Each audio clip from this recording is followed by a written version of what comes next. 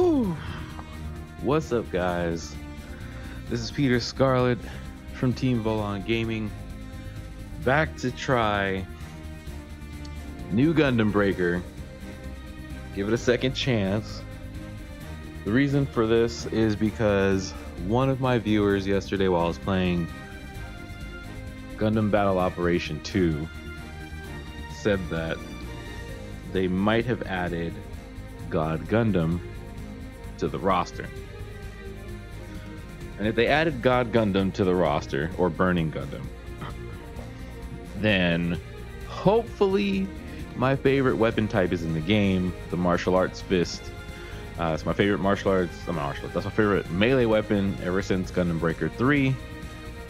Shout out to 8-Bit of Fun for getting me into Gunpla and exposing me to these awesome games. Wouldn't even have known about it without him.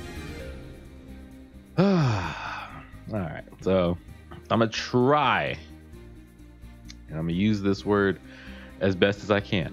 I am going to try to play this game from the start with a clear mind, with a blank slate, with a fresh try. I'm not going to compare it to Gundam Breaker 3, which I was playing yesterday.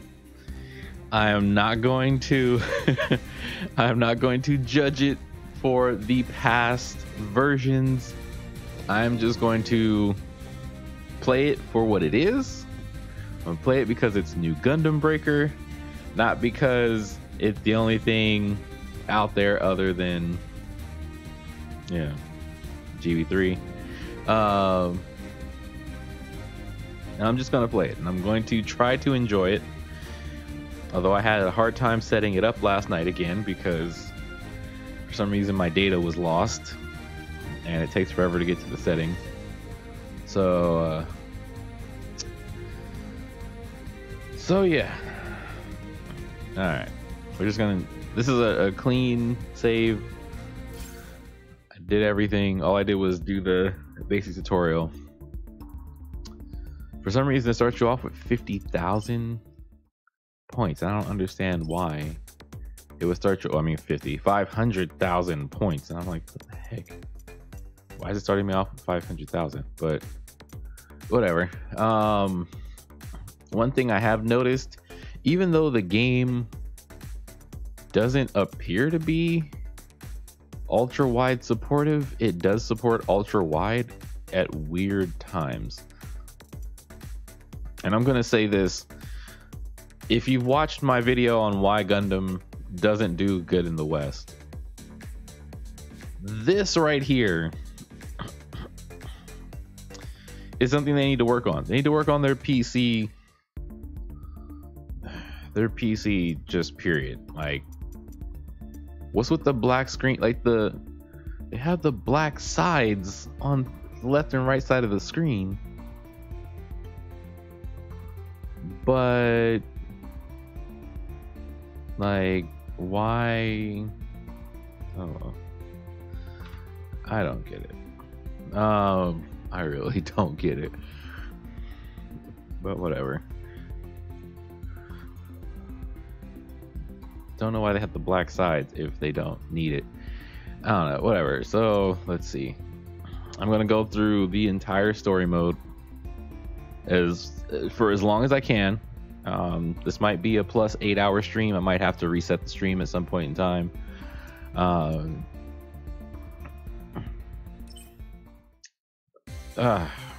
But the game does feel good to play. That's kind of the good thing. I can definitely tell with patches they definitely fixed it, because when I was playing this on PS4 it felt horrible. It really did. It felt pretty bad. So playing this on PC again, I can really tell that they did do some great improvements. It does look good with HDR.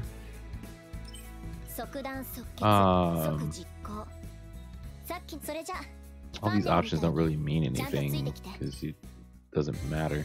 I already did that the first time I played it, where I went through both dialogue options to see what the heck happened, and it didn't change a thing.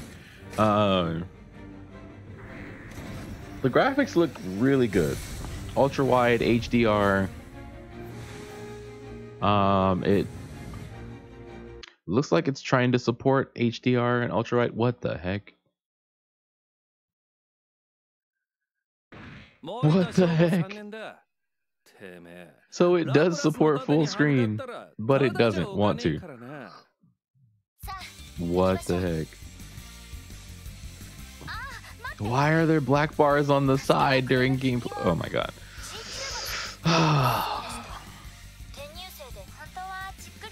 This game is doing a good job at setting me off. That's what it's doing.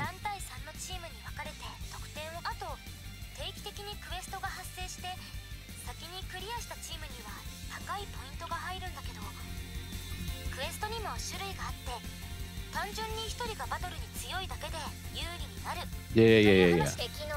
Let's just get to the battle. Oh, I forgot I started the move.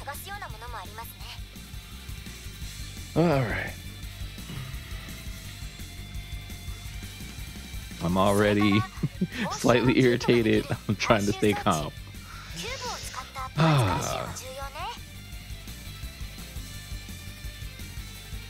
Collecting parts is probably the single-handed worst part of the gameplay.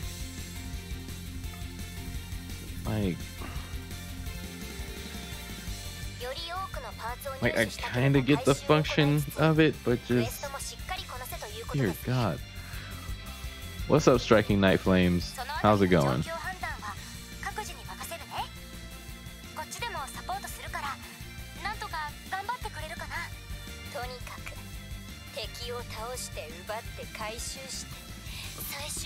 Oh my God, so much dialogue. Let's just get to the battle.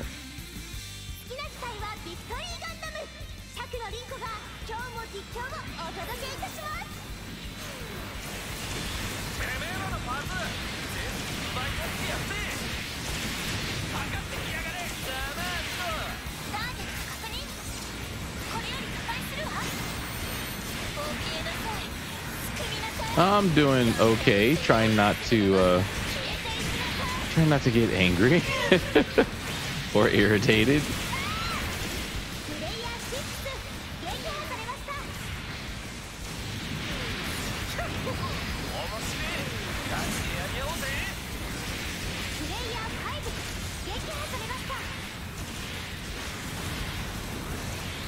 How are you doing this lovely morning?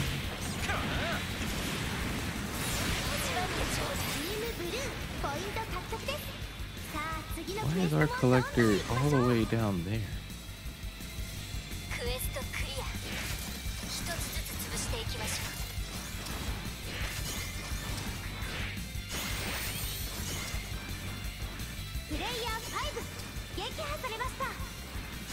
My God, this takes so long.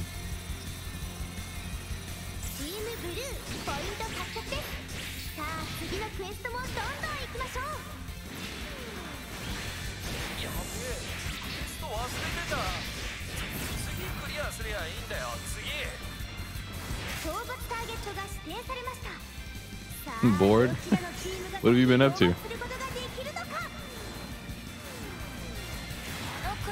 The heck is that gold one?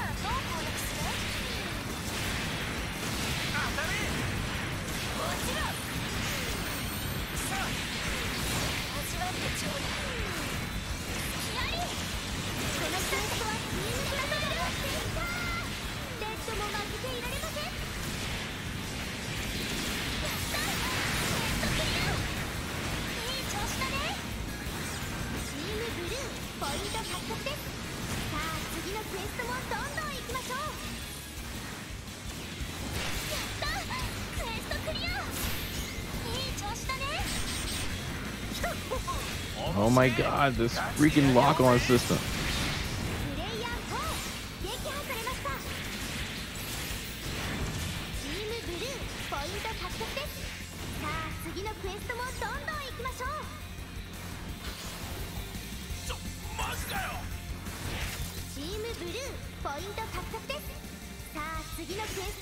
Let's see.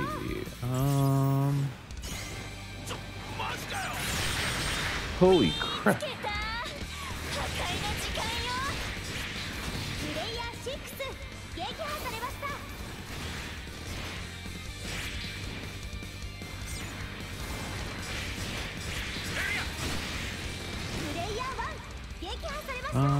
See, I'm thinking of putting Gundam Breaker on PS4. Trying to get my videos out on YouTube. If you want to get your videos out on YouTube, there's a couple of different ways to do it. If you don't have a PC,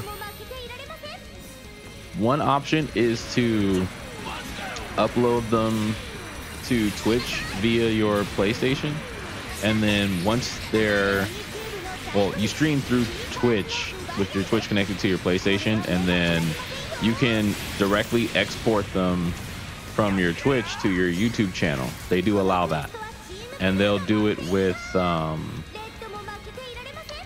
they'll ask you if you want to do it in 15-minute increments or if you want to do it all at once.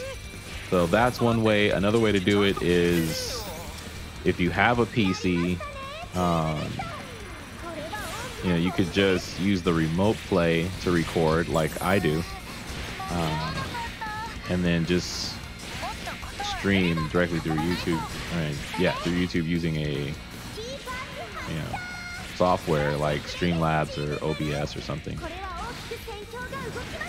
But you have options. You can also connect your PlayStation directly to YouTube. That's another option. Just like literally just instead of connecting it to Twitch, you can set it up to connect it through YouTube and just stream directly to YouTube via your PlayStation. And then when you're done streaming, go into your YouTube settings to save to where it says it saves the streams as a video, and that'll work. So you have options. A friend of mine, whenever he streams, he doesn't go through Twitch because he doesn't like Twitch and their business practices. So he just streams directly through YouTube via his PlayStation.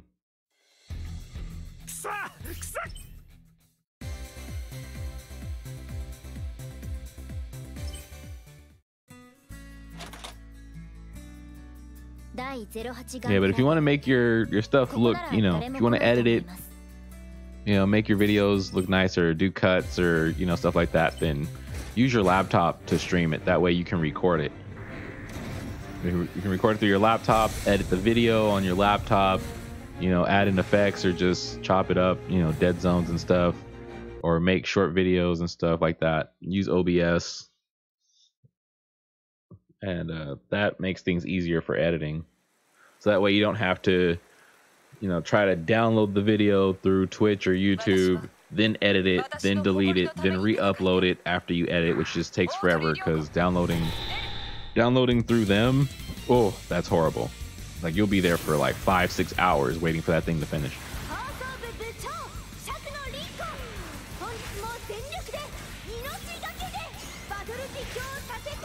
I've done it before. You don't want to do that. just throwing that out there.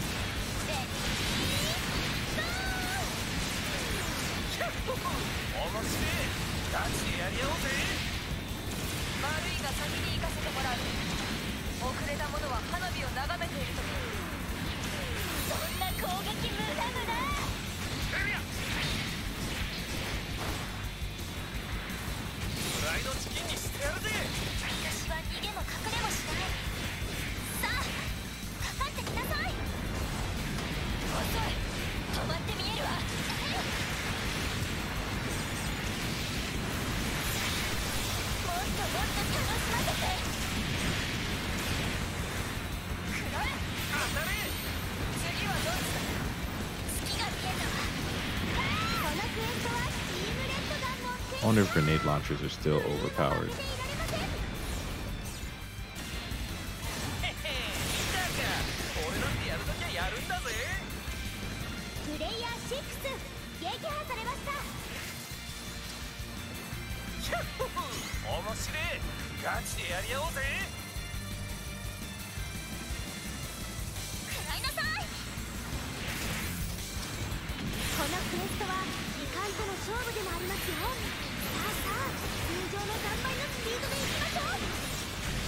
I should switch to the other thing. Mother, this is my part.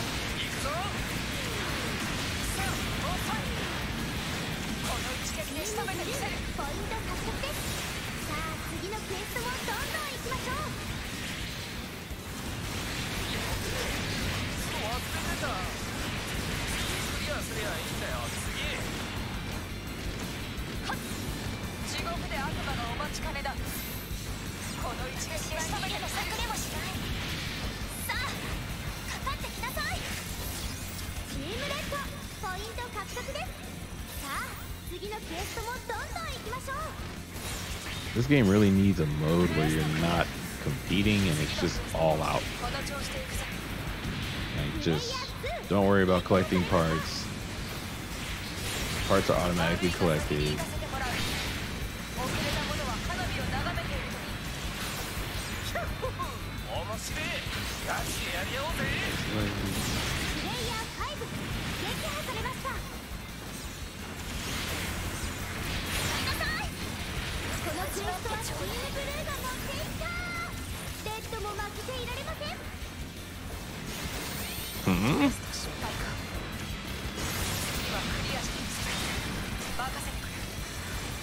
Oh my god, it takes forever.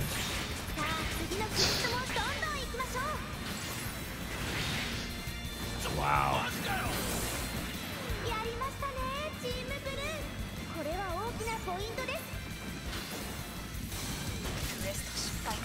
So you can punch without a weapon, but they won't let you.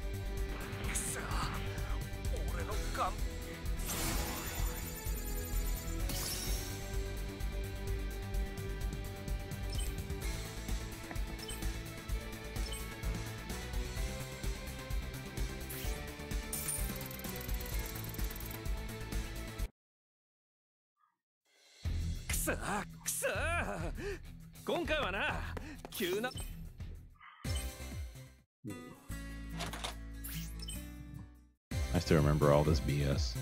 I'm not even gonna give the story my attention until I get to the part where I left off, which is so far down. It's ridiculous.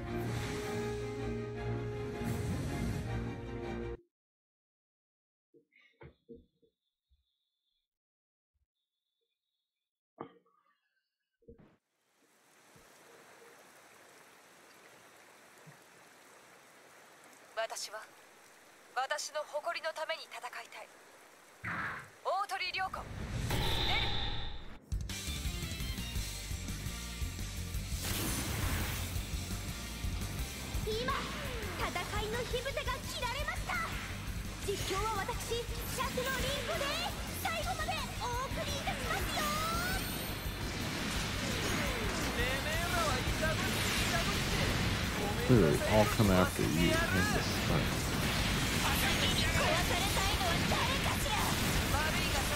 Jeez.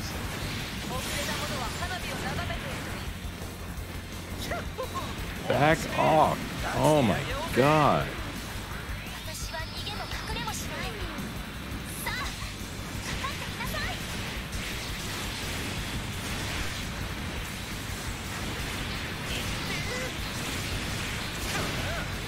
What's my favorite Gundam? Does it matter from what series or just overall? Oh my god. So stupid how the freaking...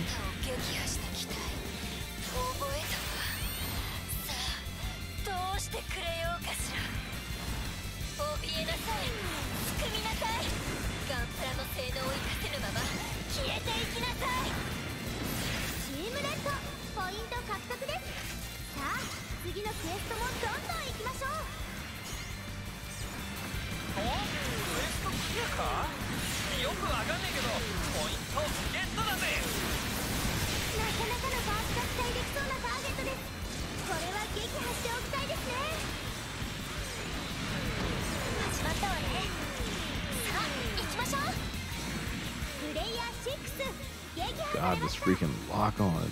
Oh my god. Overall, God Gundam.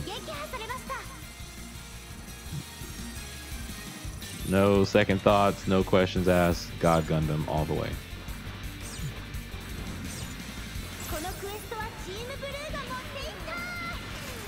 Why can't I lock on to... I swear this game tries my patience so freaking much.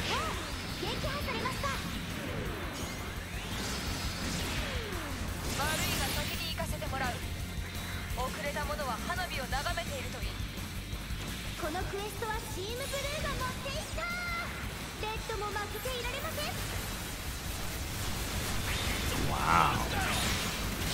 Wow. Oh, I swear this game.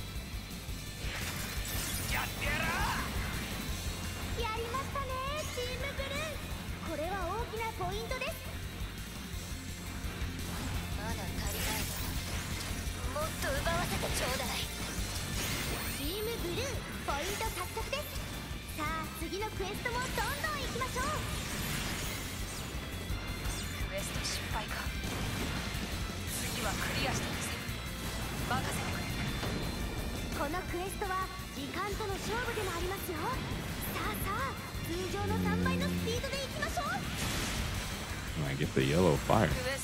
Or yellow fire.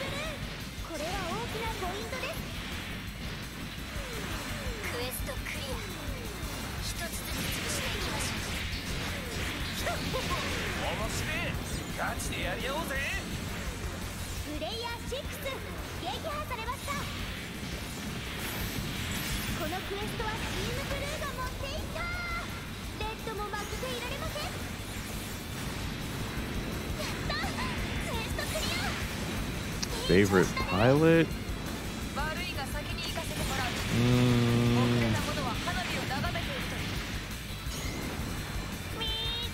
My favorite pilot would be crap. I forgot his name. Crap.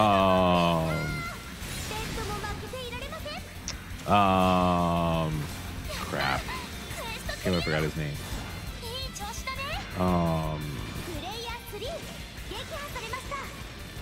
The pilot of the F-91.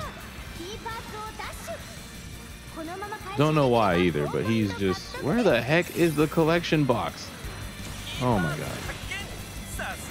I'm literally going in circles. Where the heck is it? Oh, now it appears over there. Seabreeze. And why does it disappear every time you put something in it? Oh my god, this game is getting on my nerves.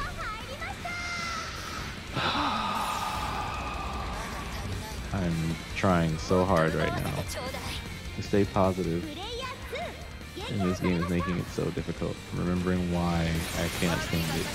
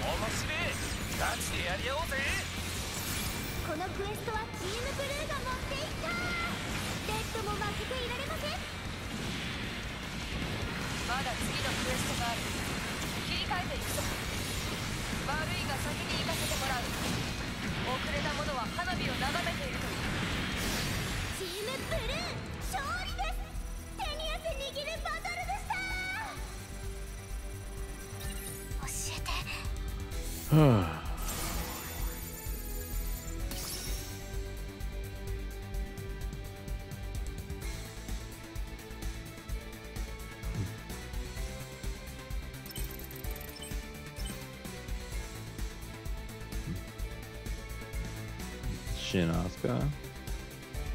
Yeah, you mentioned the Destiny and the Impulse yesterday. Are those your two favorite Gundams?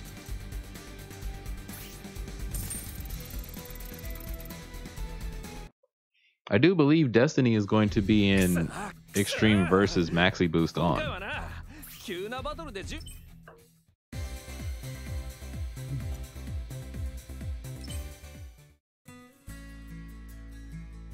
What the heck? Why is there only a black bar on the left side of the screen?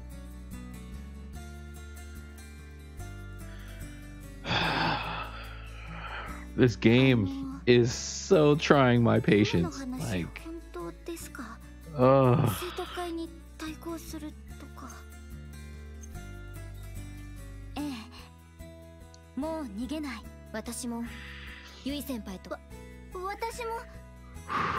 I'm getting to that point of anger where I'm about to start laughing just because this game is so badly done on PC. Oh my god.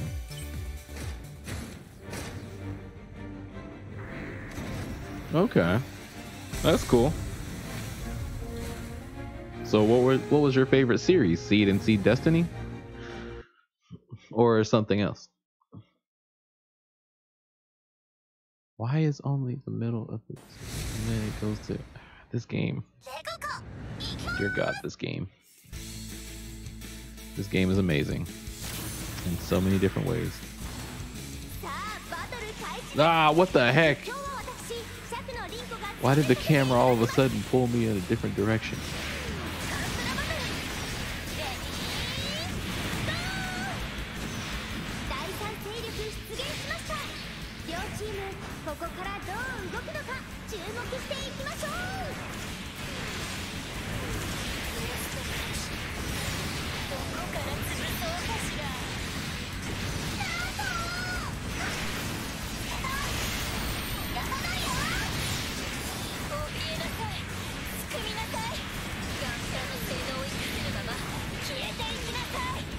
Okay,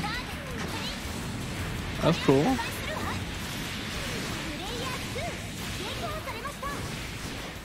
What, since you're the only person I've ever known in the world to actually admit that you like Seed and Seed Destiny, what, not in a bad way, what drew you about them? Like, Seed and Seed Destiny have amazing Gundams, but their characters are a little bit questionable.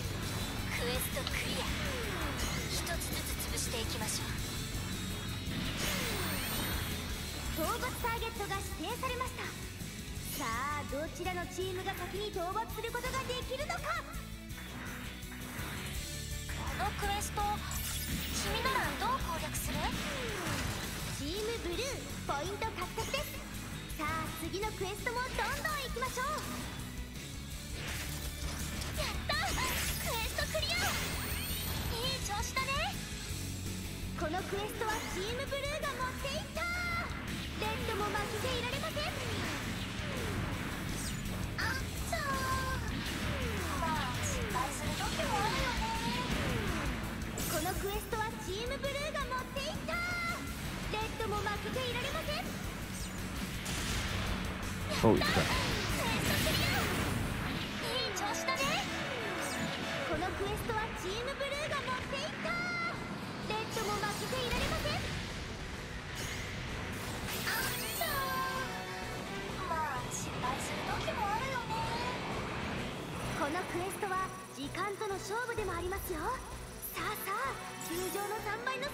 Okay. cool.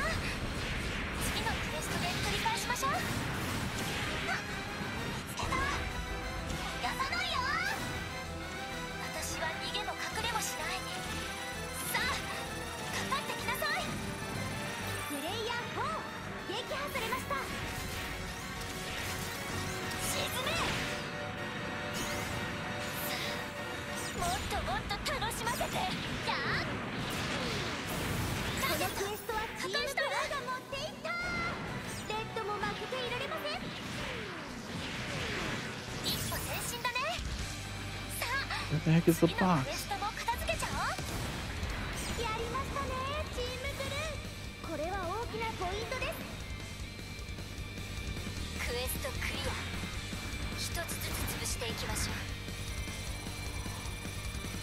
Just don't like the ending of the show.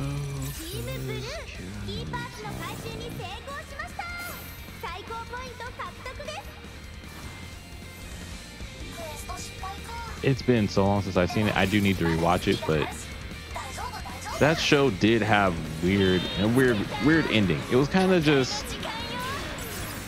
I don't know, to me the show was just kind of weird in general. It wasn't what you would normally expect.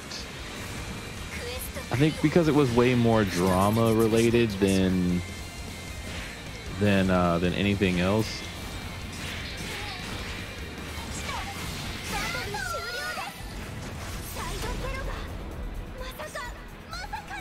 I think that's probably what got me off guard. Why is the box all the way down there?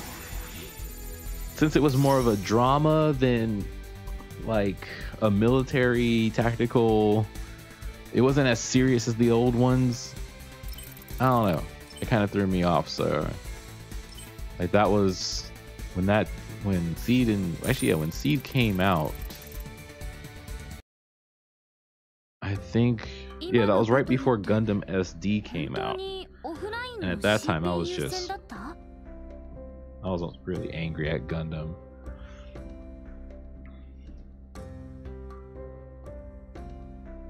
Yeah.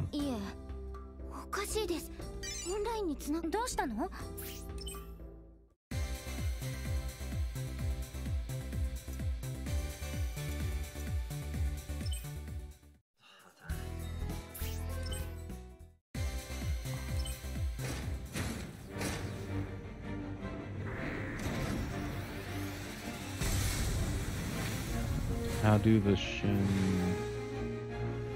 main character Gundam get body? Huh?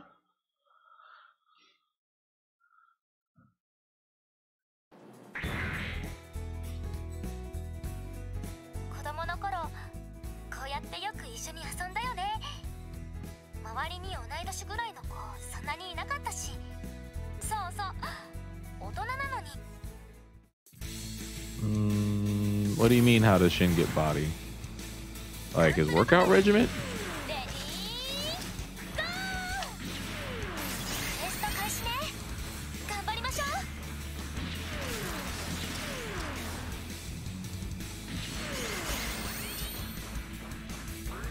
Oh, that one? That's a good question, to be honest. I don't know.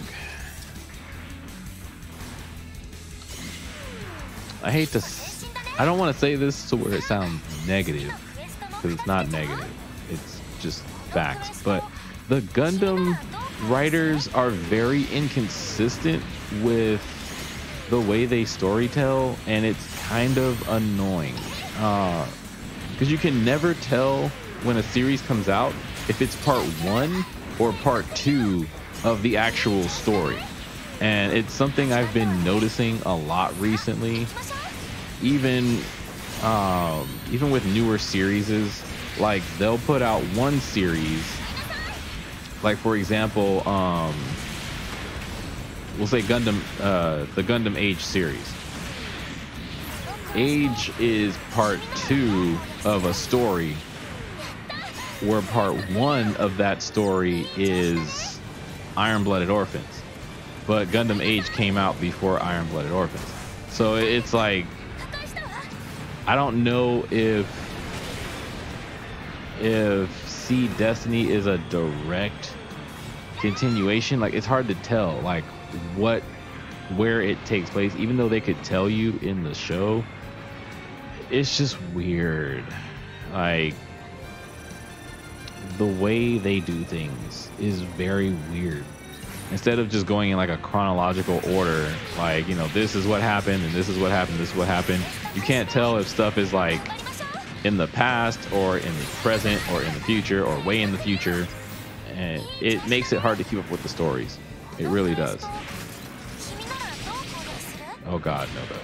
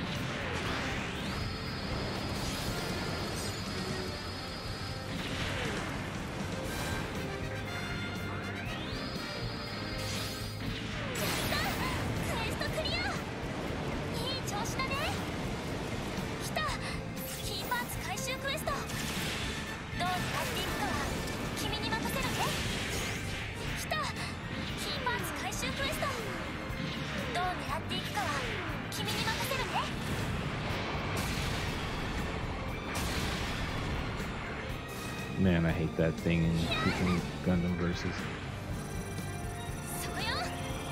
But yeah, that's like my major complaint, is just Seed and Seed Destiny.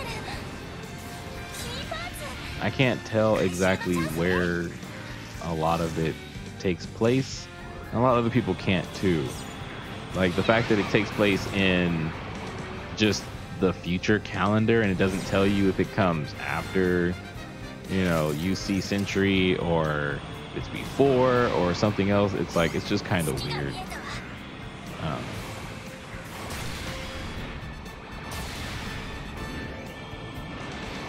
Can't stand that freaking mobile armor. Oh my god.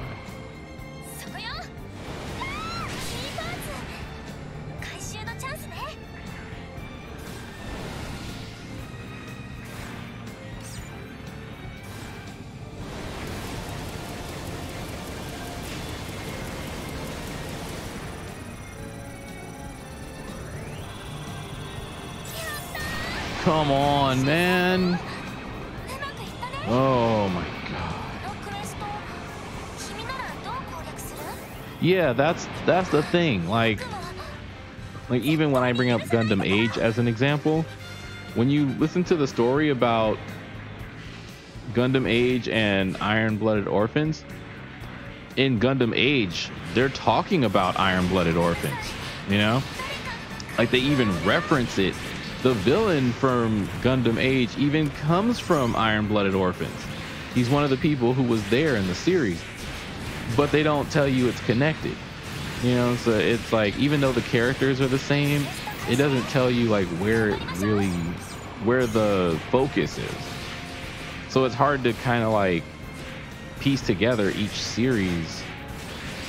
And they say that they do it on purpose because they're like, you should just enjoy the series no matter what your age is and no matter what your personal views are. We just want you to be a fan of the series itself and not of the show as a whole. And it's like, that's bull. Like, that's bad storytelling.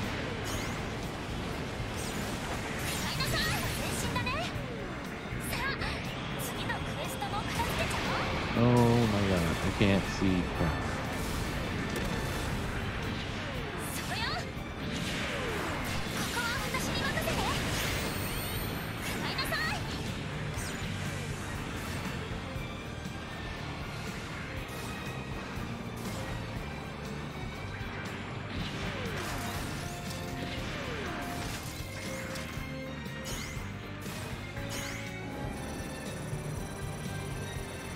It's like I want a continuing story.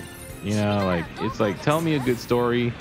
I want to see it develop. I want to see it progress. I want to see characters progress. Because I say it all the time, even though I may not like the way they did Seed and Seed Destiny because of the characters. The characters are kind of like really whiny to me, and they're just, it's like more of a high school drama than military and warfare, which is cool. You know, they always need to switch it up, but it's like, where does it take place in the grand scheme of all the shows? And they have no answer for that. It's just like, well, how do you define where it is? Like, what is this show? Where did this show come from? What does it have to do with all the other shows in the past and moving forward? And it's like the same thing with Gundam Wing. It's like where do these characters come from? You know, what part of the timeline is this? And they're like, oh, it's not a part of the main series. It's just there. And it's like, no. That's not good storytelling. That's just me. I have my own personal issues with the writers, and I've approached them about it a few times. Not in a disrespectful way, but just like, you know, questioning why they didn't make it a more cohesive story. How did it hit me from way back there? That's bull.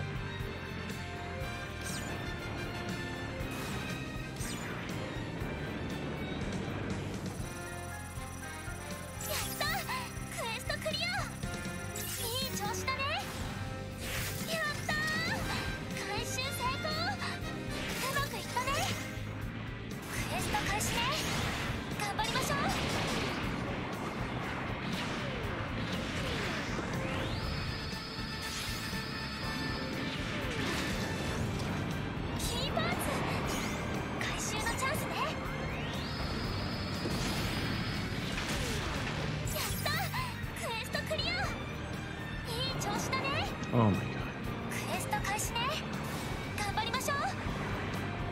Freaking box is way down there.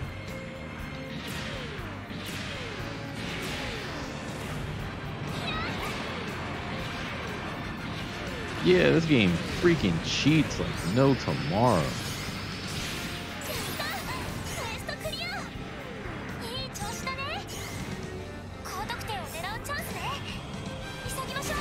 Oh my god.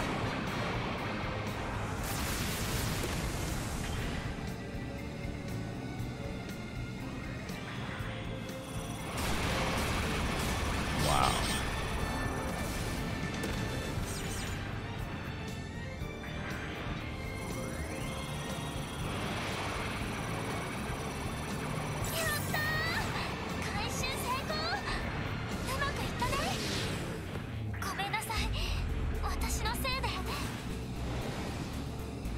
I really hate how it just keeps teleporting the box all over the freaking map. Oh, just leave it in one spot.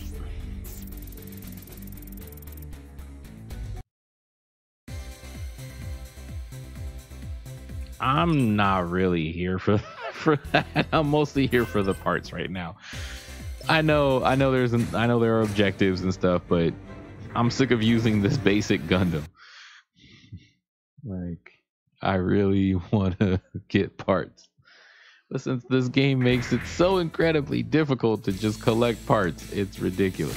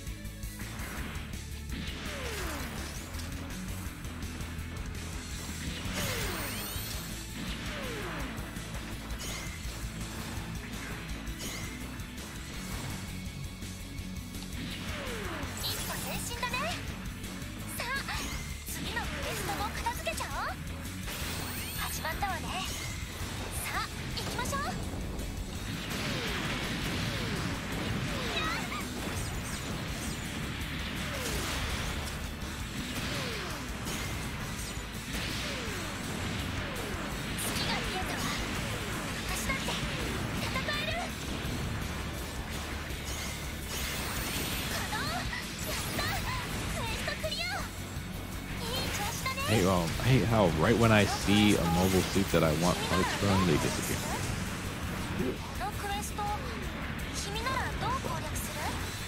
There's a dang box.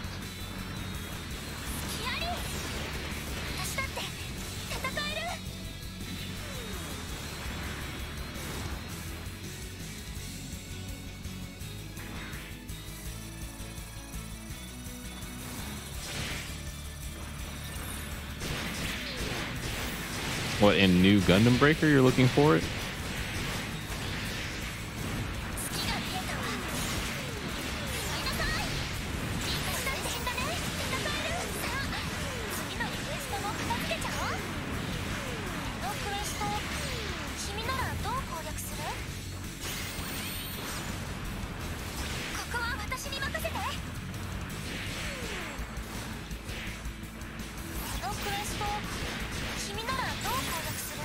Bell is here now.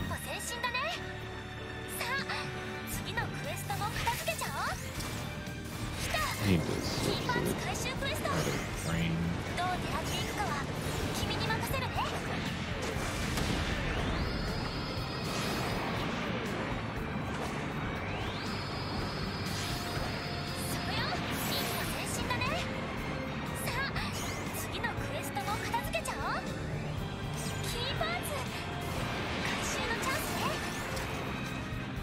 Oh my god, freaking lock on.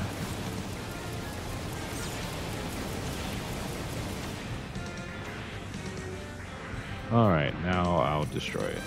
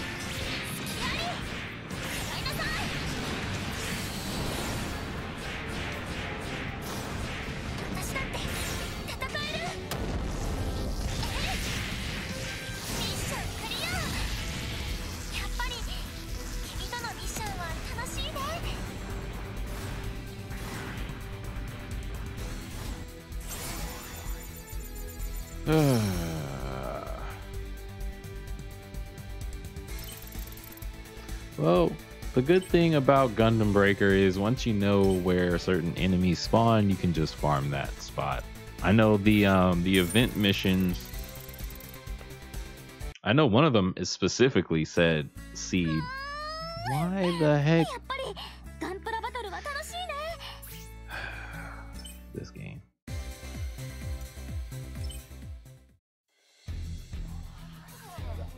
だからよ、お前調子に乗ってんじゃねえの。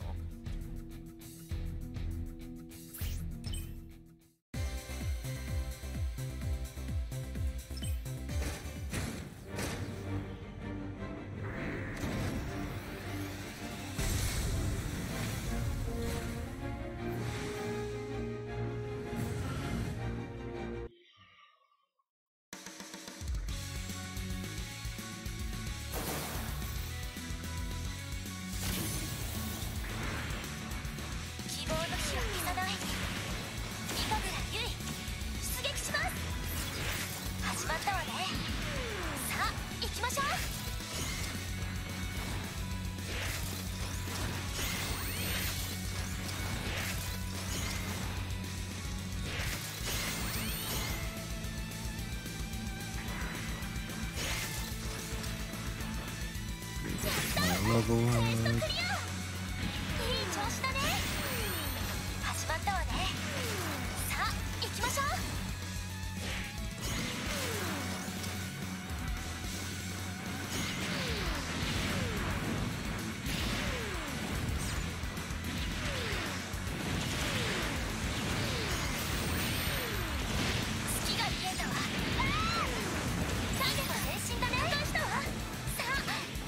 ね Man, I wanted those GM parts. What the heck is that? Where did you go?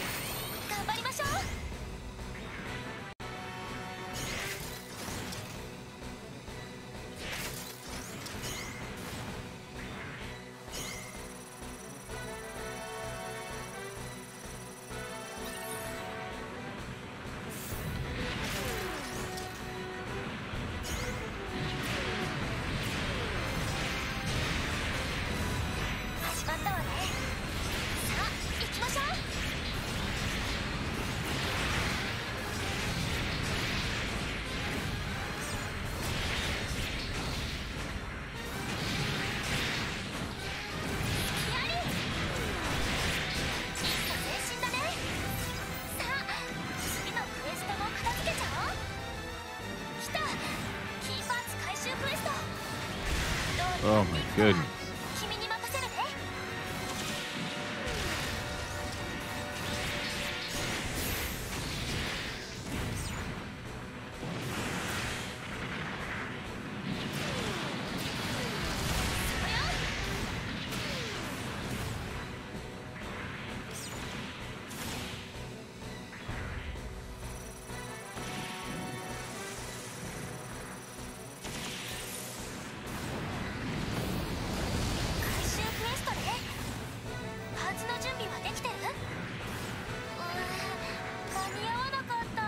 Do I have PlayStation 4? Yeah, I was on it yesterday.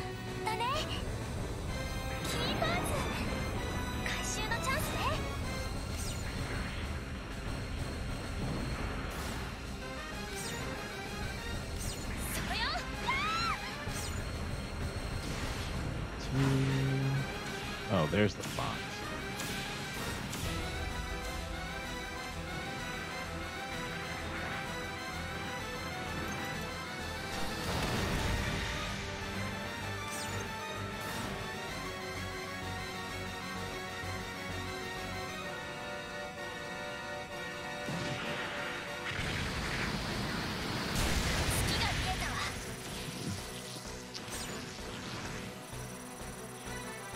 So what games do you mostly play?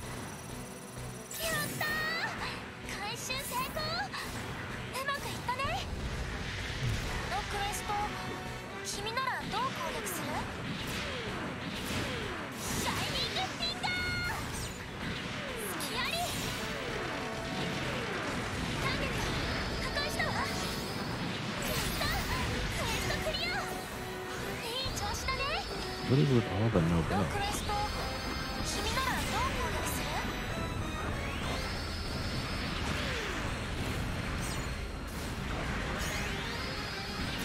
I think I already have it. What am I missing? Oh.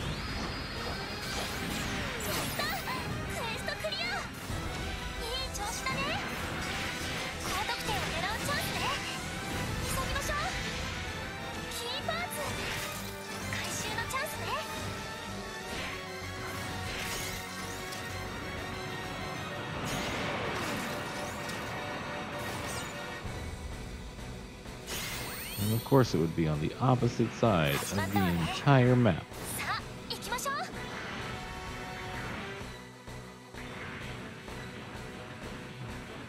Okay.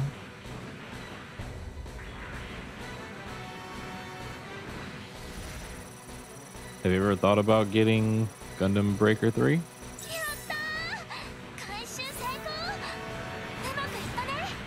Holy crap.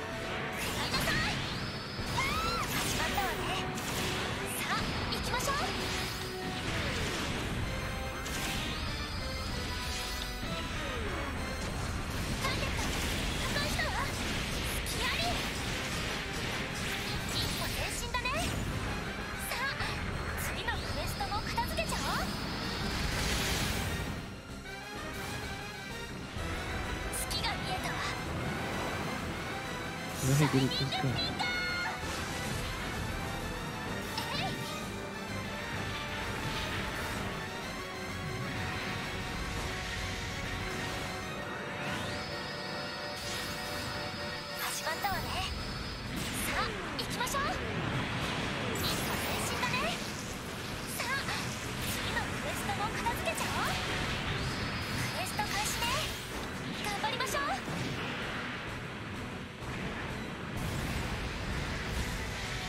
Nice.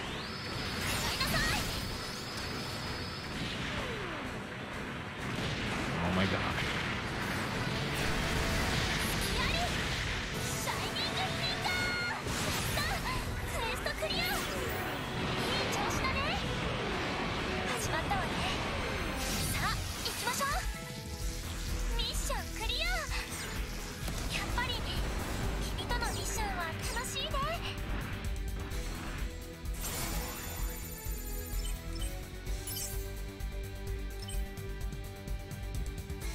Ability unlocked.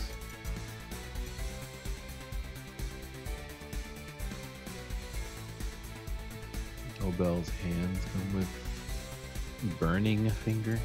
Wow. F91 comes with the system. That should be pretty cool.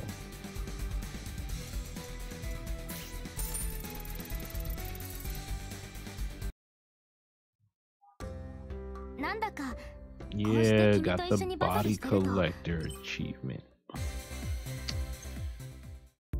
Back out of here for a second.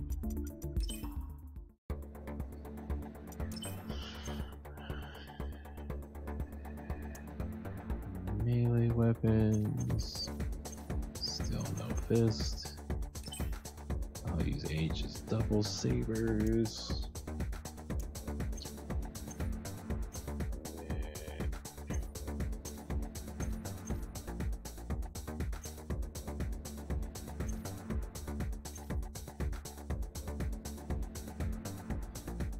The 1/100th beam javelin. Let's see.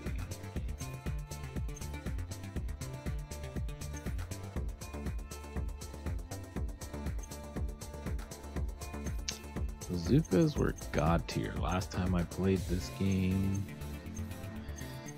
It shoots really slow and has a super long reload time. But it does do a lot of damage.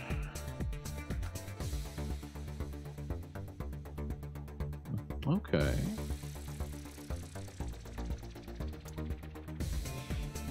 Oh, nice. Which Naruto games?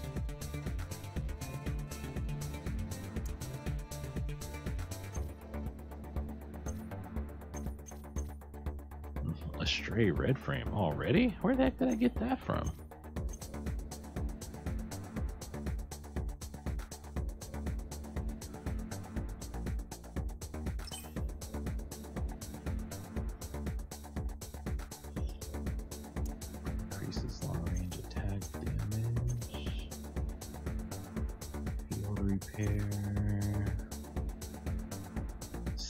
Seal jamming,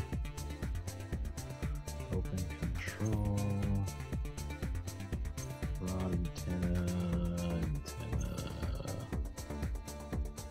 Ah, Shinobi Striker. That game's not too bad. Long range, Vulcan cannon. Vulcan cannon.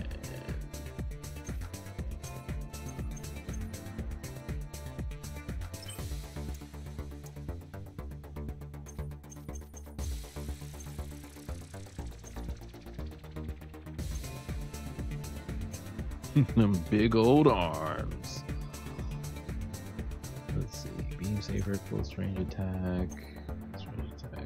Close line.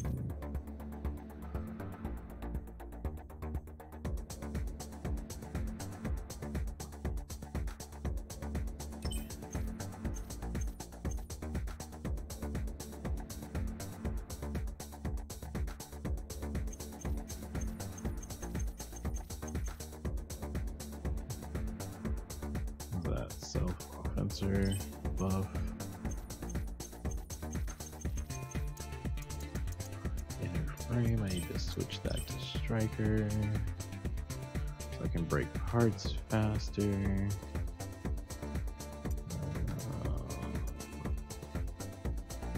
Research have faster thrust. I think it could. Yeah, it's for collecting parts. I'm not there yet. Legs. High gear buff. Soccer kick. Meteor strike. Meteor strike.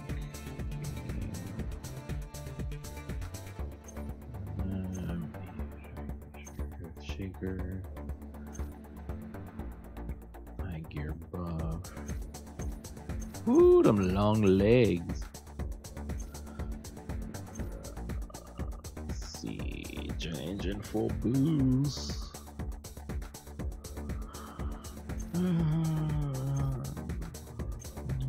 Nothing really exciting about legs over here right now. Probably just go with the meteor strike.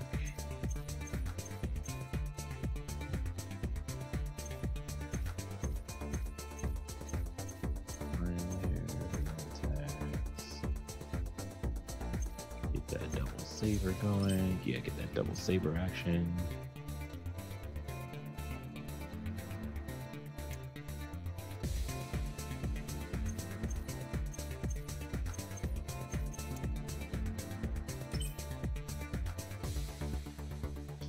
See, build parts, builder's parts. What buffs do these give? I can't even see what it is. Show thyself.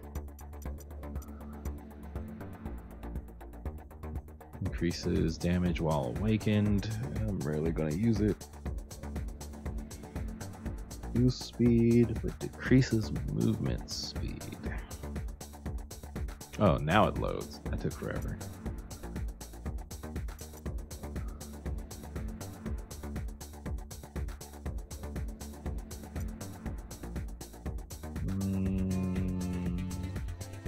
Slightly increases damage of ranged weapon attacks, but decreases movement speed.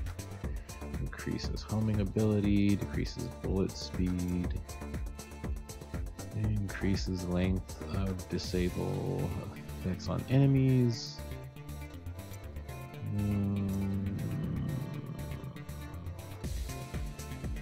Slightly increases break power of ranged attacks, slightly increases chance to be targeted by neutral force. That's great.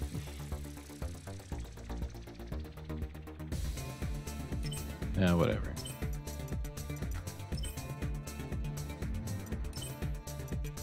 We'll go with it. Let's see. Increases break power of melee weapon attacks, slightly decreases HP. Whoa, that is in such a bad spot. How do I fix that? Just... What the that's so stupid.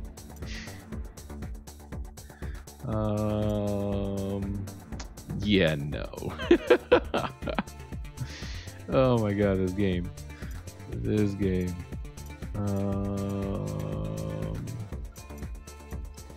Where was the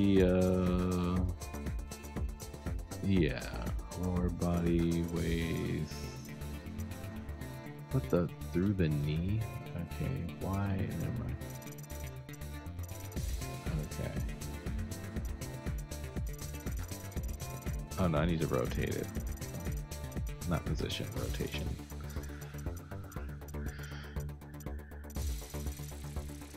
Okay, that's not what I want.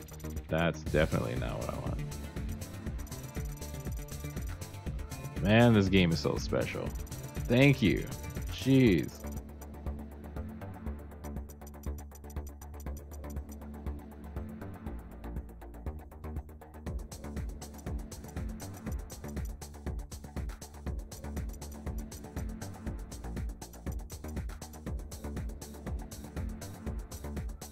Okay. No, the other way. That's as far down as it goes. Oh, that works. That's kind of where I want it. No, is that one? No.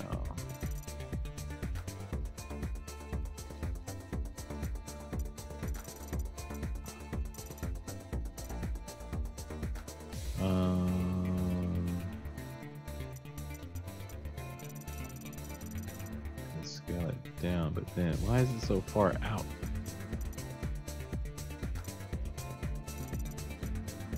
How do you slide it?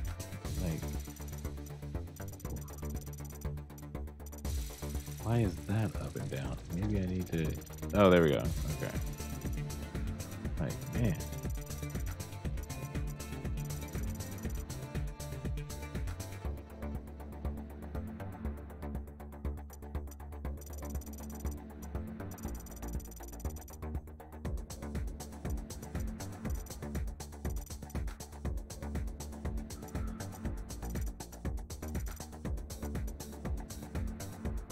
I think that'll do it.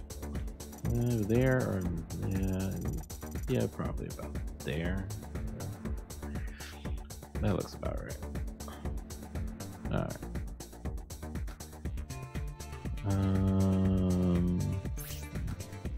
Apply. All right, breaking parts.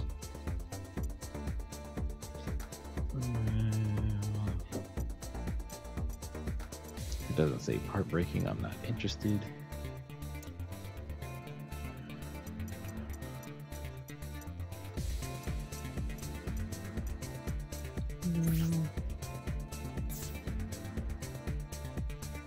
Yeah, that works.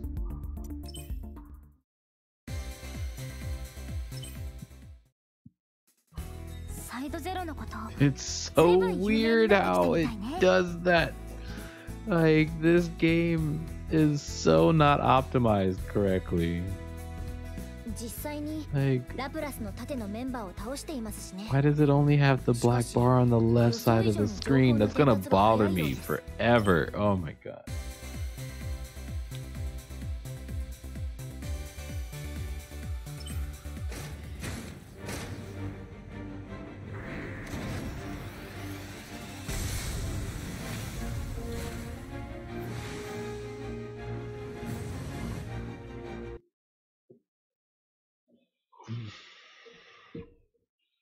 What the heck? Why is the screen vibrating? What the? Oh. Wait, so he was stomping before it even fully loaded the scene?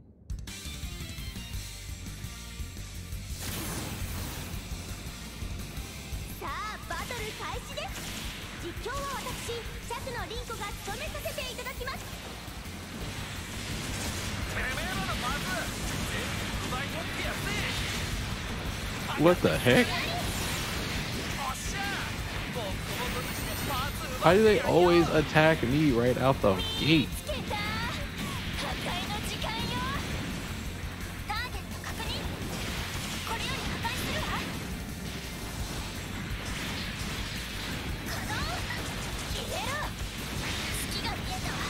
They already broke off parts. It just got started. Yeah, I do not like this Gundam chapter. Definitely.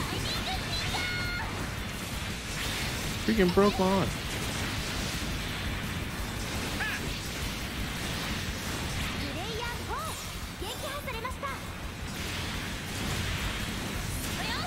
Definitely do not like the javelin. Not my kind of weapon.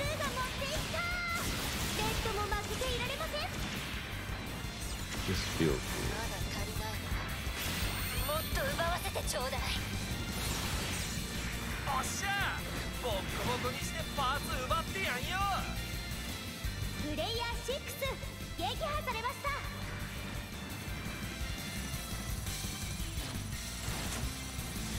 Dude, go break some containers. Why are you constantly attacking me? Follow the objective.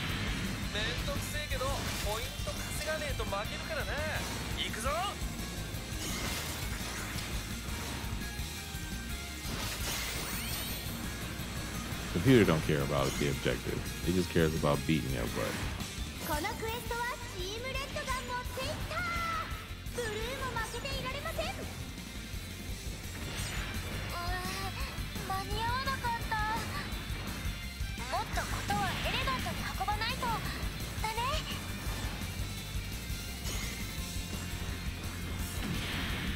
このクエストはチームブルーが持っていったレッドも負けていられません。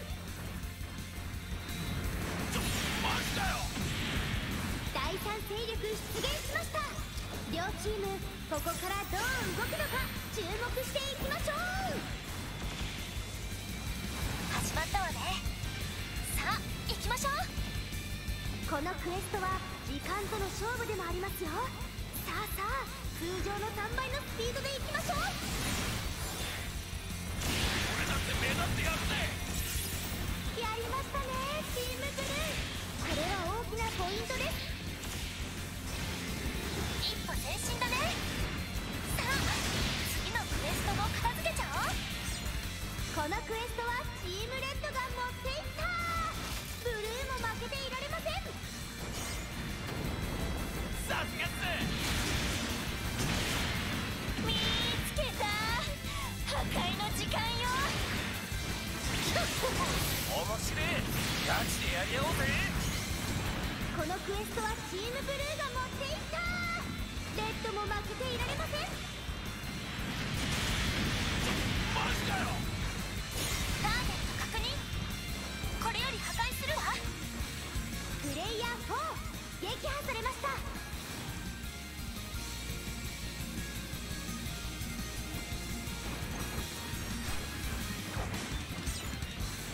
逃げんな。いただき。そしてさらば。チームレッドポイント獲得です。さあ Destroy Nobel Gundam failed. That's who I destroyed. Oh まだ my まだこれ god. から次のクエストで取り返しましょう。やりましたねチームブルー。これは大きな Right when ポ I イントです。 can try to recover parts, 一歩前進だ someone ね。 else does. さあ次のクエ Big スト on. も片付けちゃおう。 And lose the freaking box. And I have to try to get to it all チーム over ブルー again. キーパーズをダッシュ。このまま回収できれ Destroy ば Rising 高ポイン Gundam ト failed. 獲得です。チームレッドポイント獲得です。さあ次のクエストも The heck ど was んどん that? 行きましょう。さすがっす。チームブルー決めました。 G キューブにおいて最も大きなポイントが入りました。やべえ。忘れてた。次 Oh クリアすればいいんだよ。次。おっしゃ。ボコボコにしてパーツ奪ってやんよ。かな。チームブルーポイント獲得です。さあ次のクエストもどんどん行きましょう。一歩前進だね。さあ次のクエストも片付けちゃおう。やりましたねチームレッド。これは大きなポイントです。へへ、見たか。俺だってやるときはやるんだぜ。あ、よかったぜ。さあ。かな。クリア。フライドチキンにして討やるぜ。伐ターゲットが指定されました。さあどちらのチームが先に討伐することができるのか。俺だって目立ってやるぜ。I got that too, jerk. 勝負を制したのは新生チームサイドゼロだ。 Oh my god.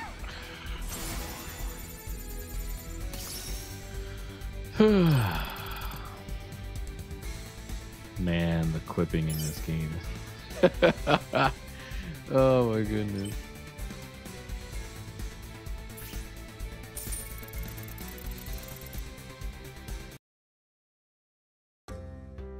Arm collector, collect 20 今 arms. 回は本気の。この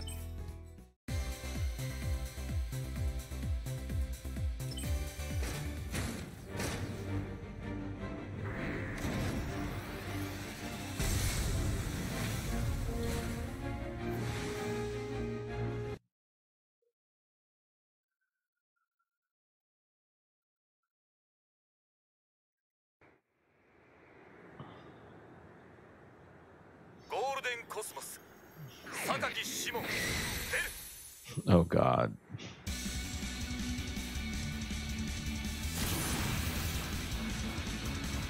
きな機体はビクトリーガンダム釈野凛子が今日も実況をお届けいたします。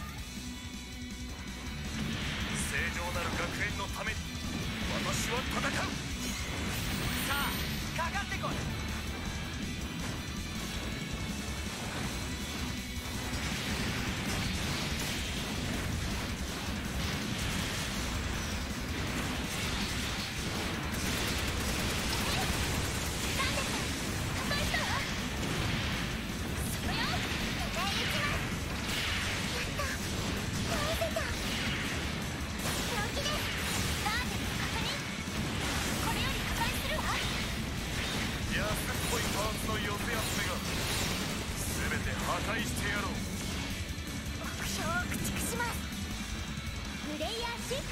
Oh, congratulations. プレイヤー4撃破されました。チームブルーポイント獲得です。さあ次のクエストもどんどん行きましょう。やったポイントが入りましたね。 Oh my God. Back off.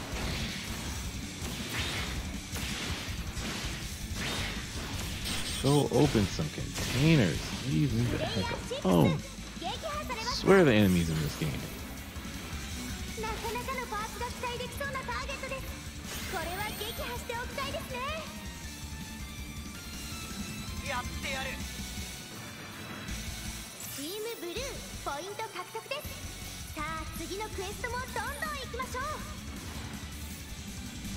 クエスト失敗だ。私だってミスくらいするさ。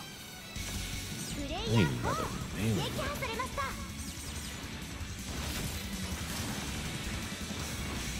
そこです。プレイヤー2撃破されました。チームレッドポイント獲得です。さあ次のクエストもどんどん行きましょう。 As I'm trying to find my way to the freaking. クエストがごめんなさい。次はもっと急ぎます。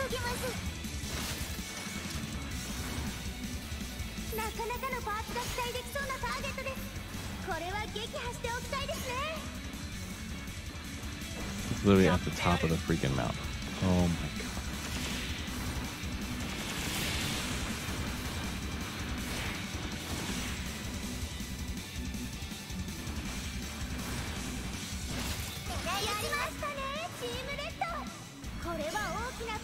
Oh my God. さすが我らがリーダー。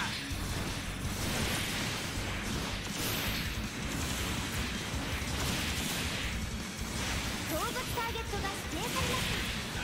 さあどちらのチームが先に討伐することが Before I can even get to the dang box, it's already in another place. 頑張りましょう。このクエストはチームブルーが持っていった。レッドも負けていられません。なんだと。このクエストはチームブルーが持っていった。レッドも負けていられません。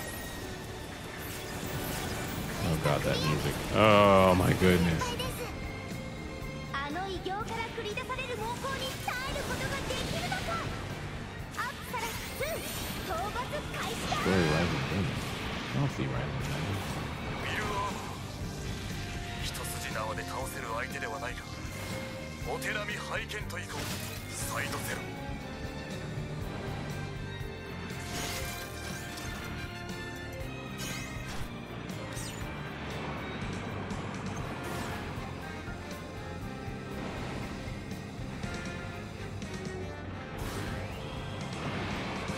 目標を駆逐します。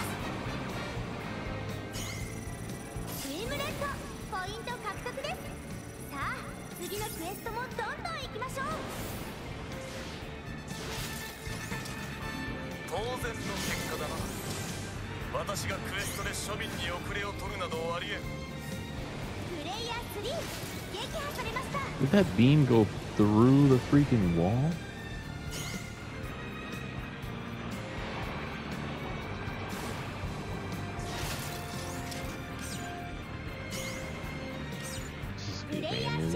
Just give me a new melee weapon.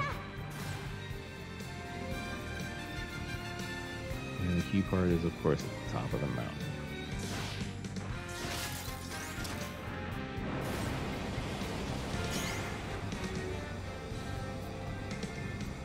Oh, thank goodness, a beam saber.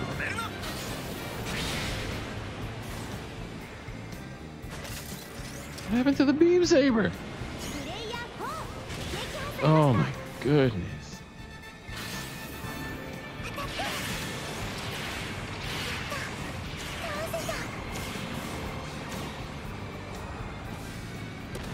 Gonna fail that.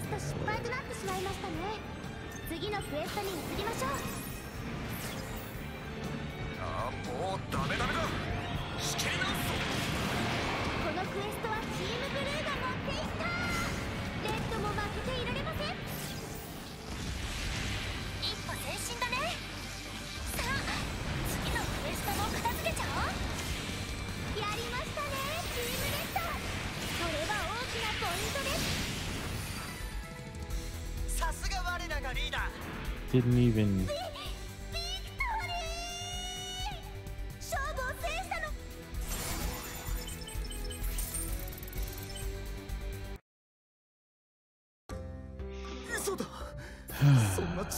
Now the black bars are on both sides of the screen. No.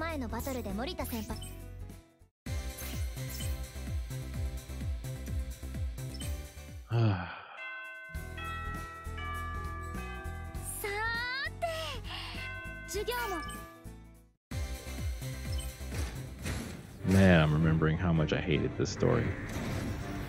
Oh my god.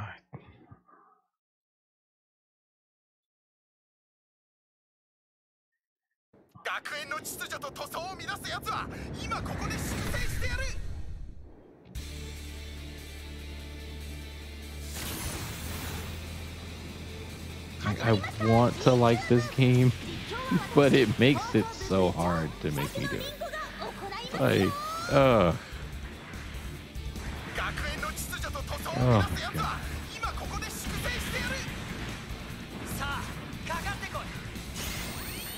It's not even because of a comparison to Gundam Breaker 3 or anything like that. It's just the way the game is made. It's just so bad. They could have did better than this. Stop attacking me!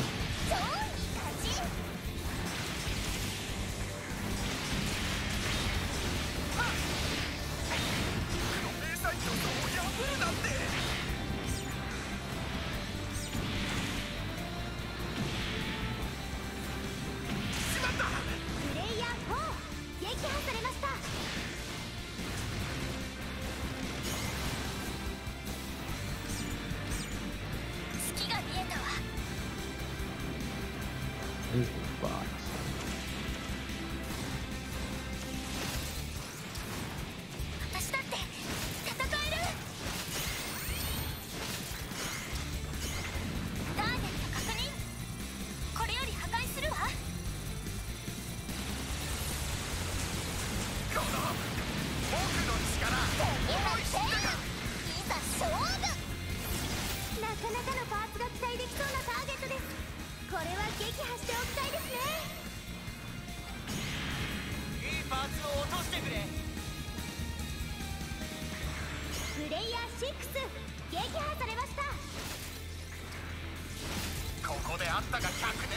Level up these skills.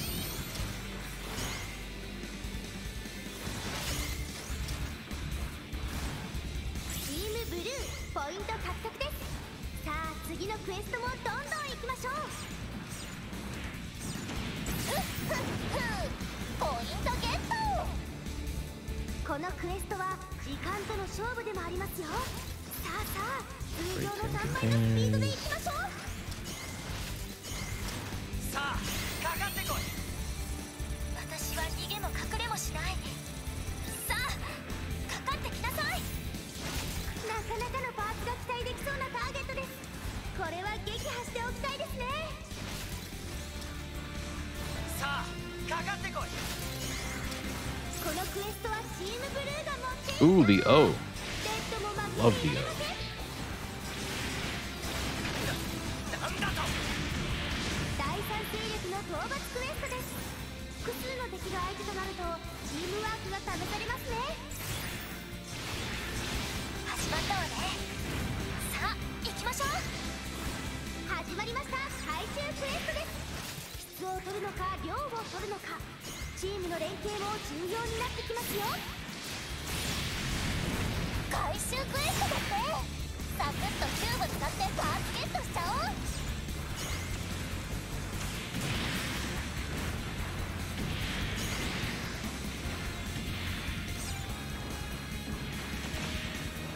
ここは私に任せて。じゃあターゲットここでキーパーツの回収クエストです。このポイントを押さえることで試合展開も大きく動いてきますよ。やっぱパーツ回収のクエストはバイブス上がるよね。このクエストはチームブルーが持っていった。レッドも負けていられません。クエスト失敗だと。次だ次。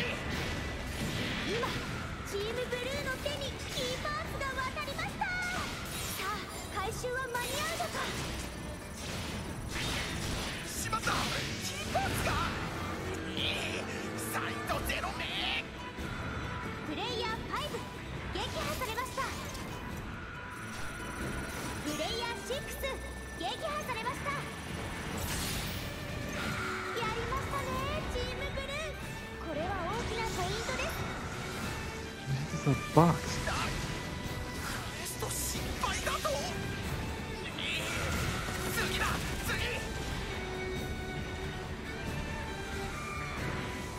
プレイヤー3撃破されました。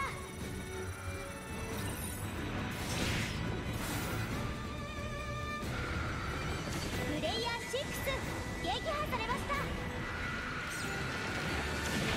めんなさい、誰か倒れない。これより破壊するわ。今チームブルーの手にキーパーツが渡りました。さあ回収は間に合うのか。しまった Where's our box? サイドゼロ目。やりましたねチームブルー。これは大きなポイントです。なんだと。チームブルーキーパーツの回収に成功しました。 Death side? 最高ポイント獲得です。失敗だと。次だ次。バトル終了です。サイドゼロが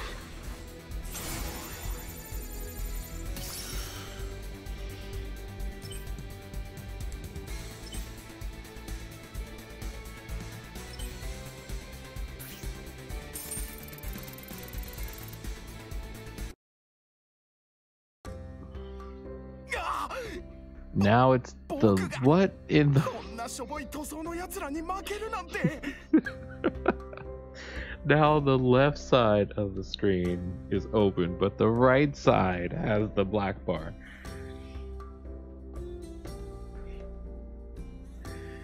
I swear this game, ね this この game, oh my え白井 god. くんが塗ったの。当たり前。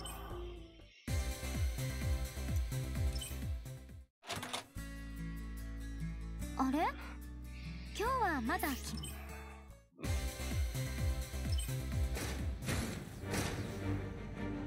This game has issues. Oh my goodness. Oh, this game has issues.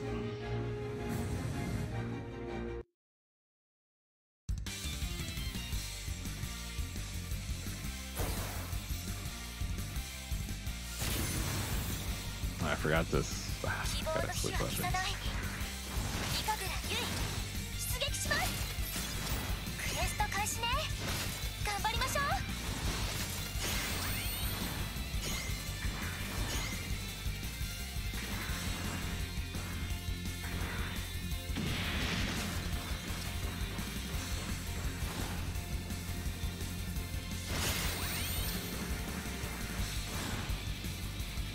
How is it logging on to something I don't have line of sight for? Whatever. 一歩前進だね。さあ次のクエストも片付けちゃおう。このクエスト君ならどう攻略する？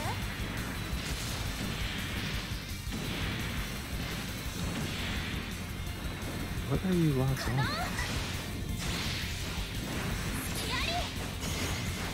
私だって戦える。食らいなさい。じゃあ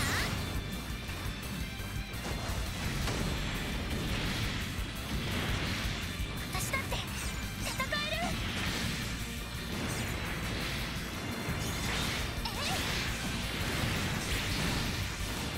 月が見えたわ。ターゲット破壊したわ。テストクリア。いい調子だね。クエスト開始ね。頑張りましょう。始まったわね。さあ行きましょう。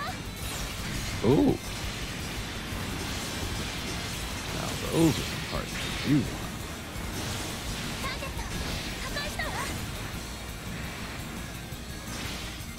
そこよ。ターゲット変身だね。破壊したわ。さあ Love 次の Gundam. クエストも片付けちゃおう。このクエスト君ならどう攻略する？ The box.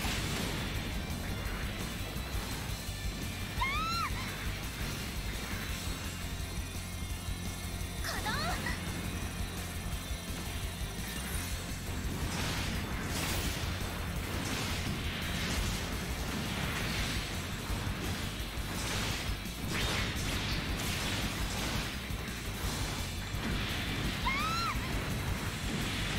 始まったわね。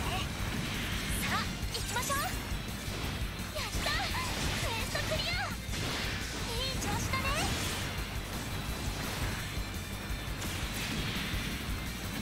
一歩前進だね。 No, X.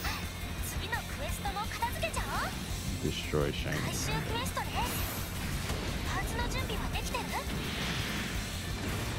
じゃあシャイニングフィンガー。 Okay, where's the box? Where's the box? Where's the box? 変身だね。破壊したわ。さあ次のクエストも片付けちゃおう。 Yeah, but where's Burning Gundam? Huh, he tried to punch me. 現在回収中よ。 Interesting. 回収完了ね。そこよお疲れ様。君と一緒だとあっという間に時間が過ぎちゃうね。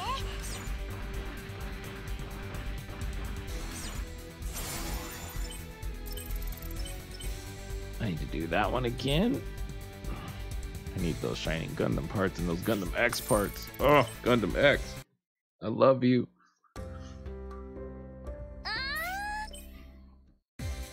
Head collector and backpack collector.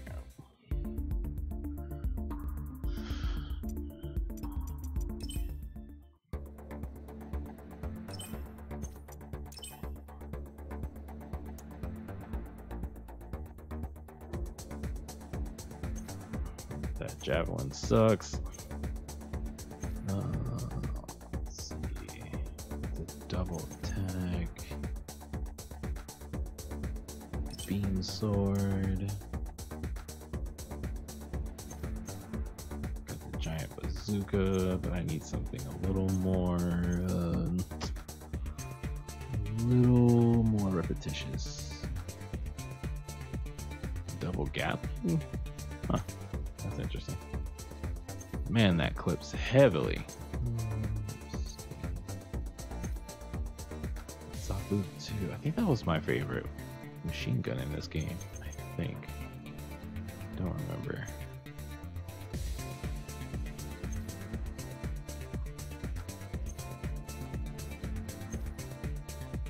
The double beam from Double Zeta. Range power is up there.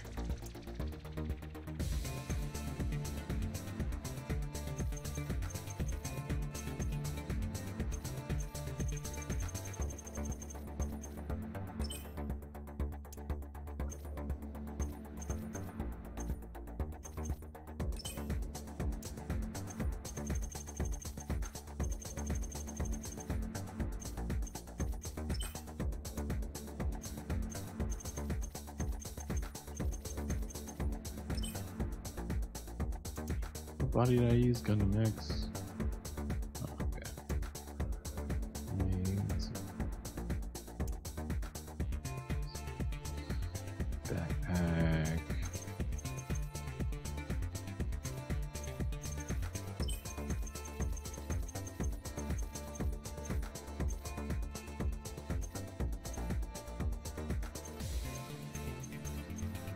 Could have swore I picked up the Gundam X satellite.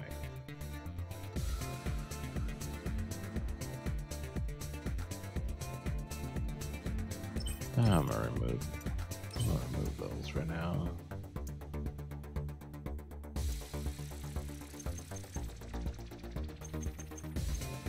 So you can remove a weapon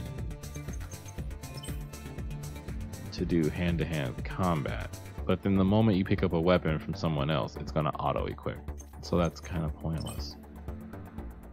I really hate that auto-equipped. I wonder if you can turn that off in the settings. I gotta check that. I know I picked up the Gundam X back piece. I know I did.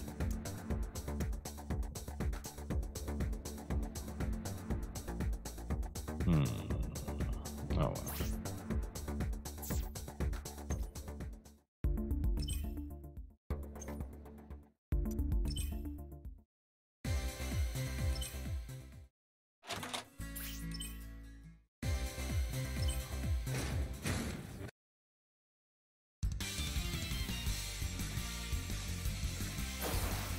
Let's go.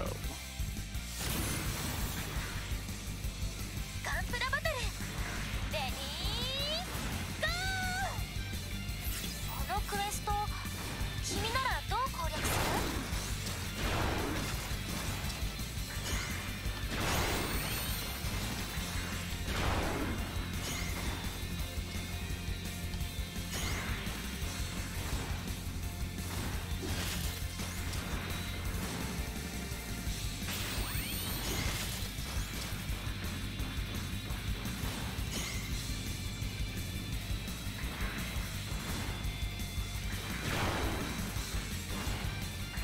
？Wow, that missed.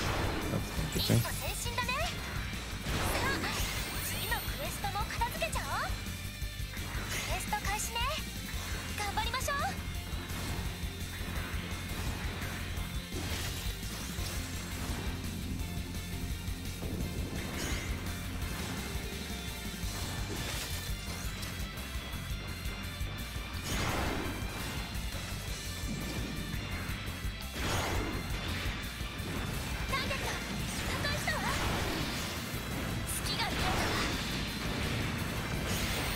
Oh man, this cannon.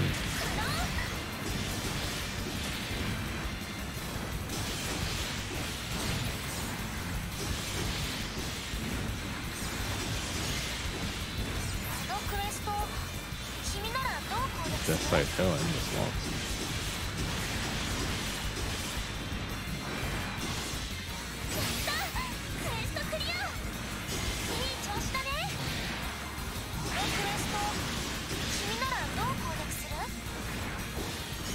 Oh my god, lock onto the ones right next to you.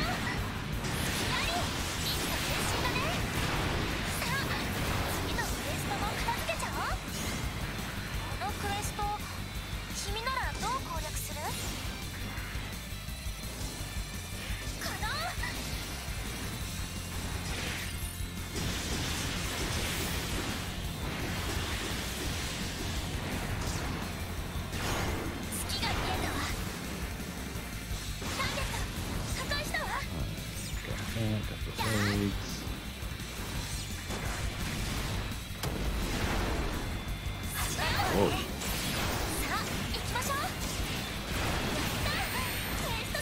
What the heck? H2.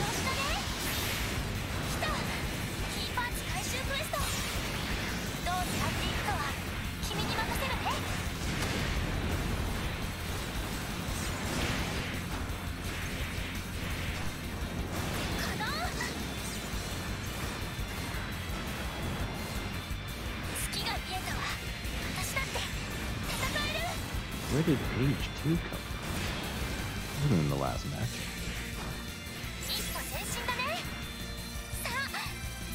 Oh, Gundam's out now? Okay. キーパーツ回収のチャンスね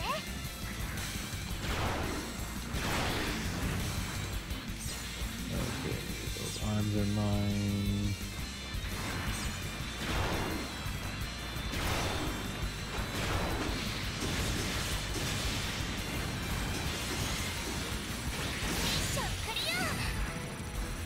No! 君とのミッションは楽しいね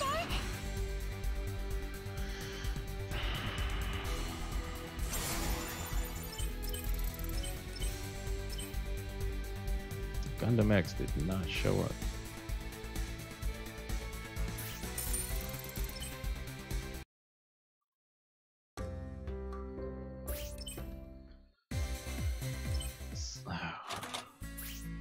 Wait, so different Gunpla spawn in the same mission?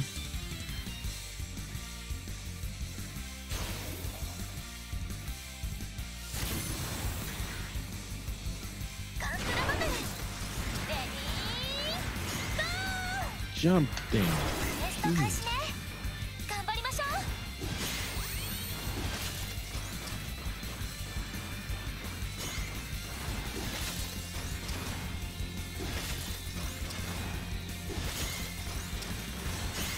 Yeah, that time it spawned Age and Zeta.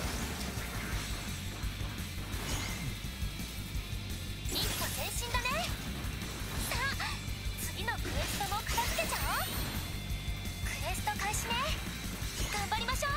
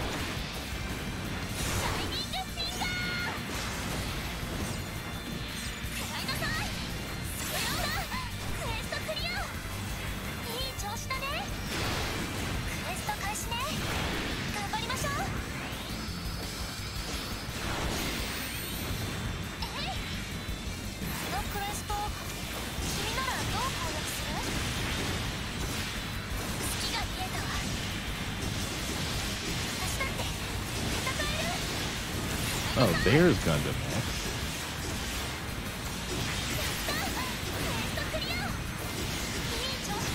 The heck? Give me the satellite cannon.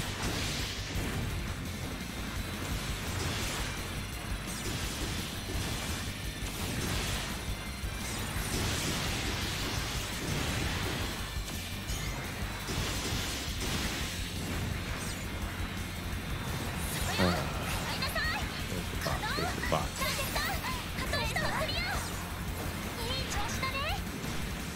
Have that, already have that.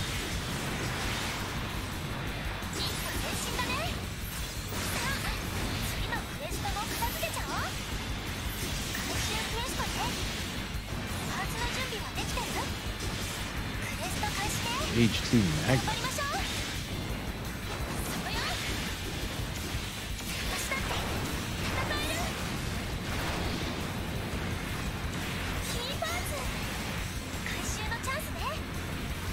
Where am I going? Where am I going?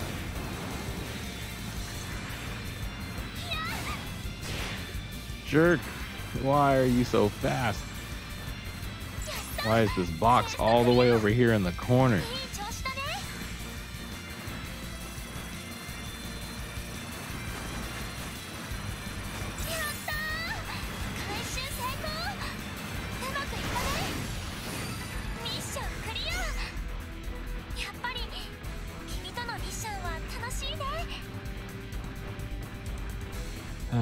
Just want the satellite cannon.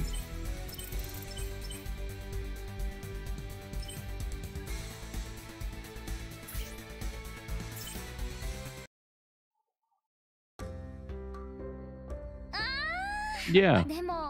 Yeah. Striking night flames. Yeah. We can definitely do one day. I just want the satellite cannon. あれ Oh my god.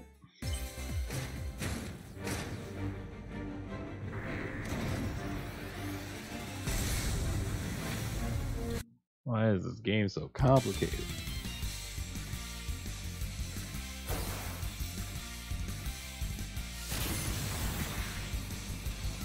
ガンプラバトルレディーゴー始まったわねさあ行きましょう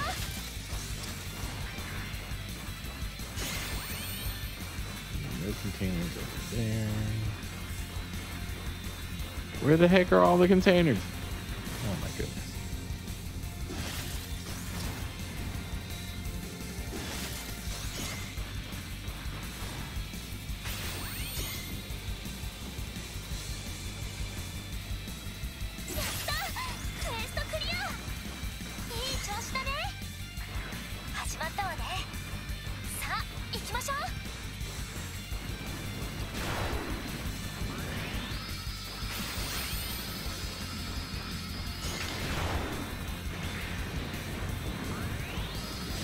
Get wrecked.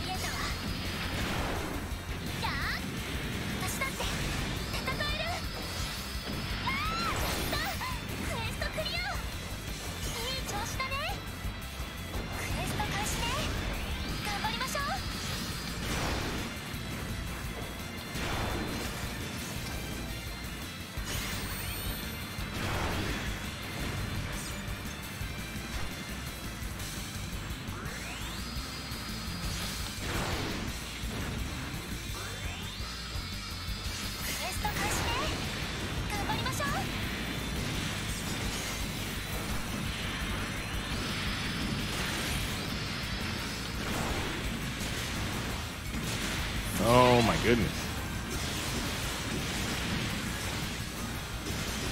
Who are you locked onto? Oh my goodness. Oh my god. This game.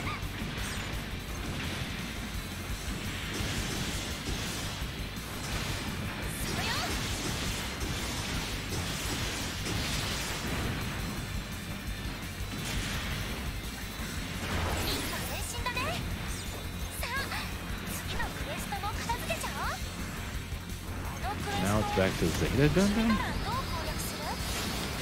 So it rotates between what enemies spawn per match.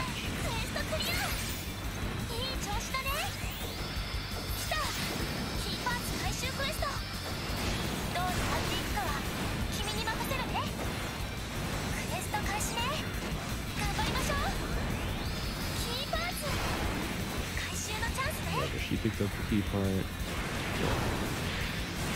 Ooh.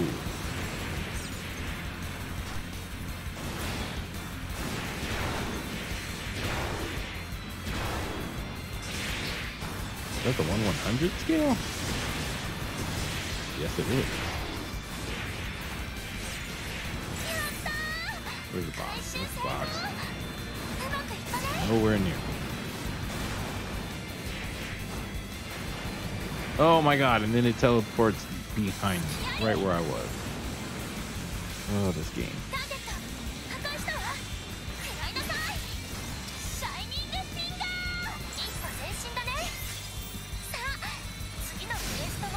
No! I wish I could do these missions without a partner, so I could collect the parts I want. Oh yeah, those were 1/100 scale. Ha ha. So if you keep doing it, you get bigger parts.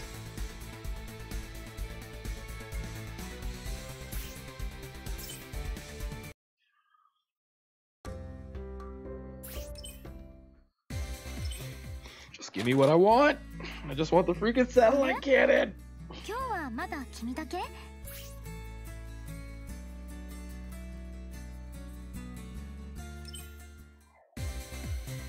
So I can move on with my life.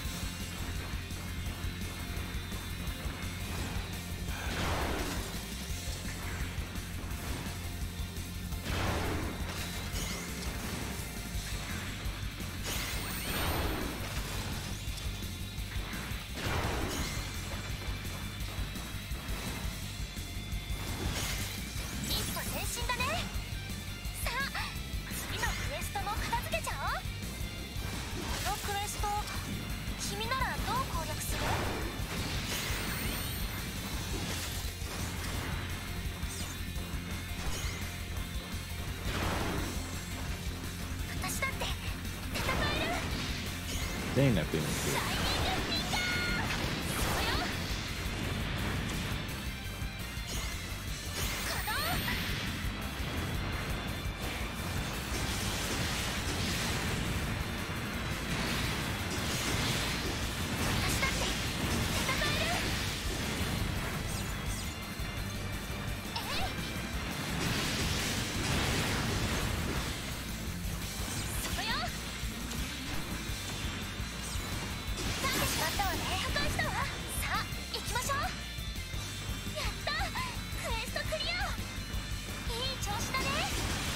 Back to the deck side.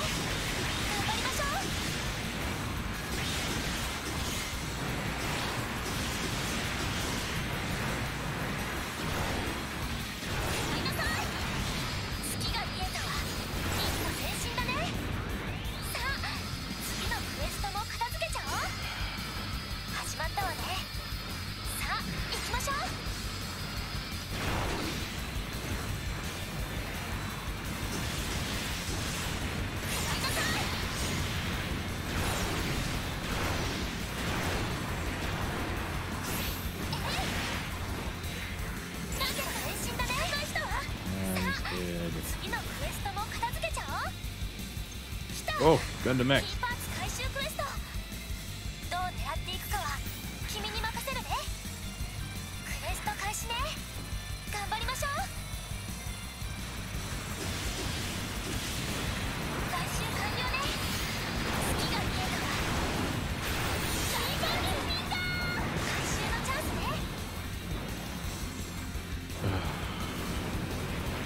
Wish the box didn't move.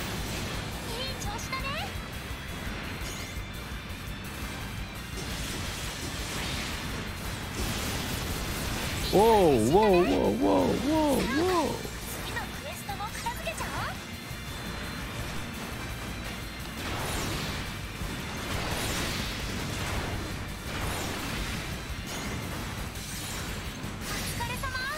Aww.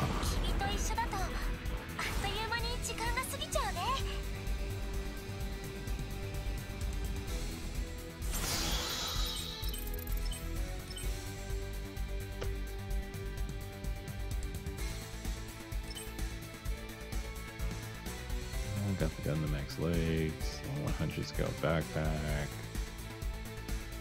those waltz pieces.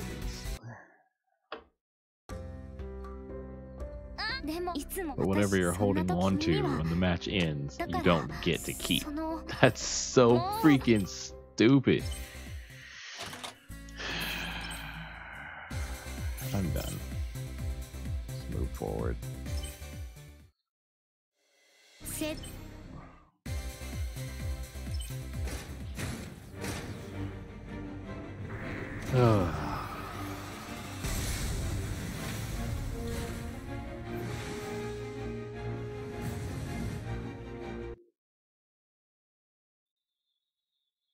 What the heck?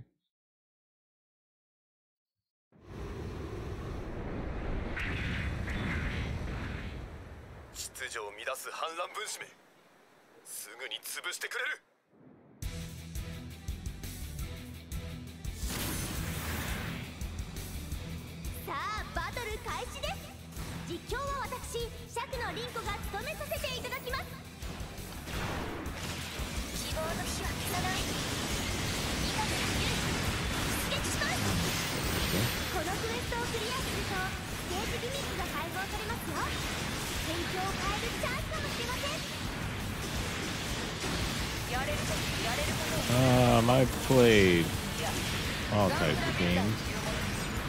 Just depends on whatever keeps my interest. For the most part.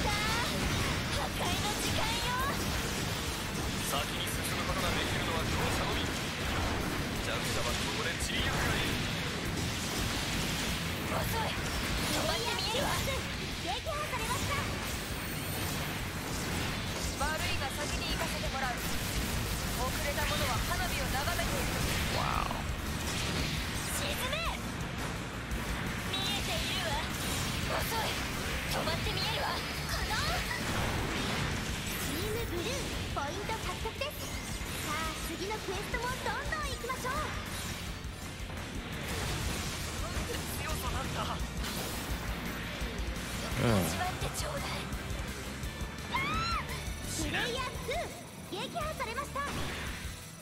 Oh, come on. プレイヤー6撃破されました。さあギミック解放のクエストです。第三勢力を実施してギミックを利用しちゃいましょう。さあ行きましょう。この場を支配するのは私たちよ。プレイヤー5撃破されました。プレイヤー4 Amazed the box stayed in one spot.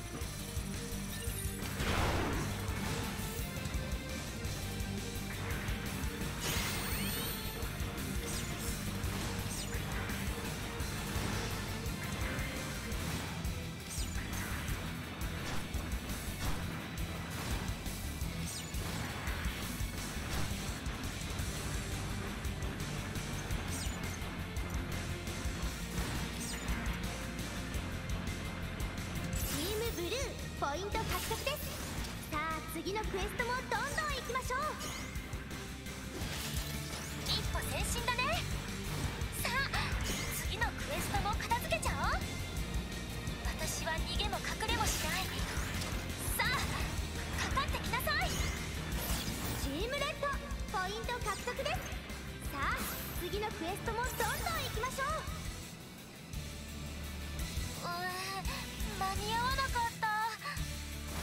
もっとことはエレガントに運ばないとだね。プレイヤー5撃破されました。もっともっと楽しませて。次に壊されたいのは誰かしら。レッドも負けていられません。どうしたことだ。クエストに失敗するとは。やりましたねチームブルー。これは大きなポイントです。やったクエストクリア。いい調子だね。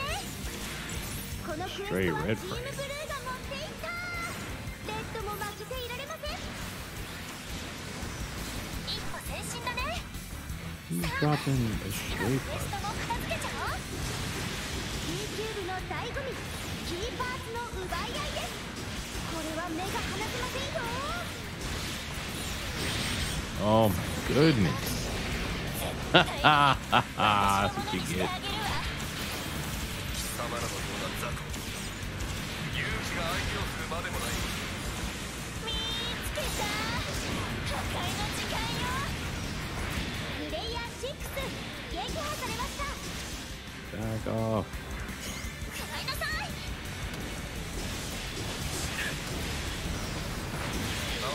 雑魚どもが。チームブルーキーパーツをダッシュ。このまま回収 Why is the box back inside? Oh my god, dude, back off. キーパーツはこちらの手の中。 Oh my goodness. 取ってみなさい。 Oh my god. 撃破されました。チームレッドポイント獲得です。さあ次のクエストもどんどん行きましょう。 They put the box back inside. クエスト失敗ですって。 The spawn points for this crap is so freaking annoying. And I lost all those Barbados cards that I'm not gonna get back. Ugh. 感謝する。そんな攻撃無駄無駄。 Why do you keep locking on to stuff? Ugh. F it. やりましたねチームブルー。これは大きなポイントです。 How do I get an achievement for the battleship if I never... 次はクリアしてみせる。任せて。両チームクエスト Shining 失 Gundam 敗となって key しま part いま because した my ね。 partner who's holding the key part won't go freaking turn it in. 間に合わなかった。もっとことはエレガントに運ばないとだね。そこだ。この一撃で仕留めてみせる。回収完了だ。チームレッドこれは大きなポイントです。 I don't even care anymore. 次のクエストも I would love to collect those Tall Geek 3 parts, but it's freaking. ポイント獲得です。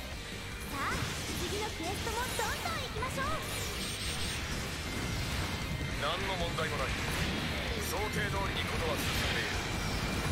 さあ腕試しと行こうか。チームレッ Oh, ドポイ Tall ン Geek's ト 2 獲得で parts. す。さあ次のクエストもどんどん行きましょう。何の問題もない。想定通りにことは進んでいる。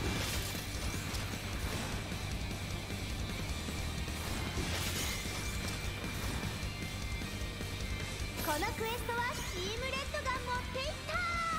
ブルーも負けていられません。間に合わなかった。もっとことはエレガントに運ばないとダメ。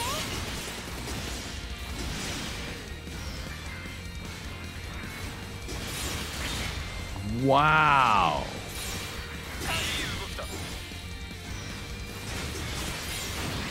プレイヤー6撃破されました。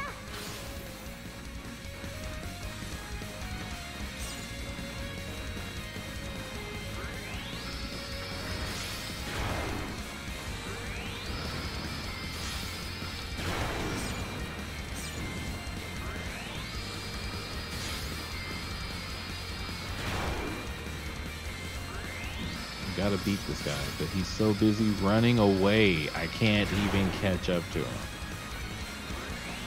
Wow.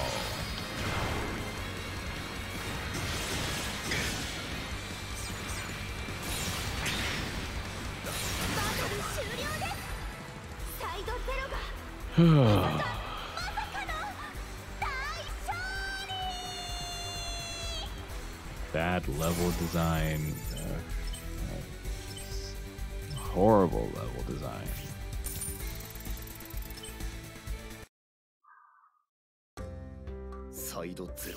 I don't care about your stupid face with glasses.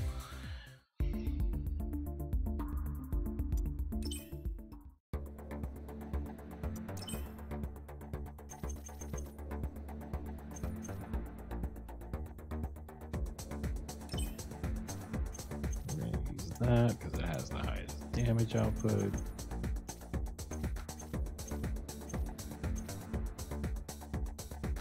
The beam scythe has high damage. I'm not using that javelin. F that.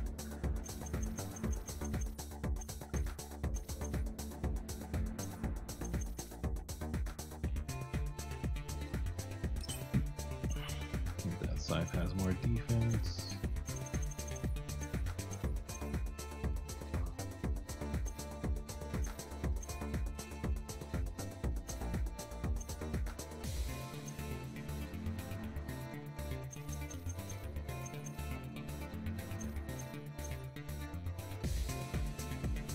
Higher thruster capacity, but loses 10 points in defense.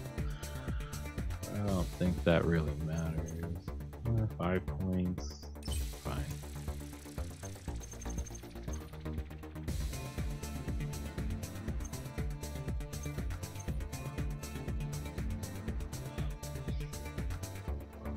Higher defense. Shining's about the same.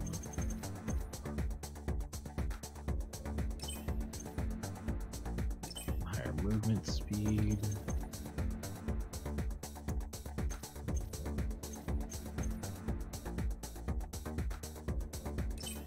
Higher defense, whatever. I'm starting to get extremely irritated with this game just the more and more I play it. Like, I can't even just have fun with it. It's just made so bad.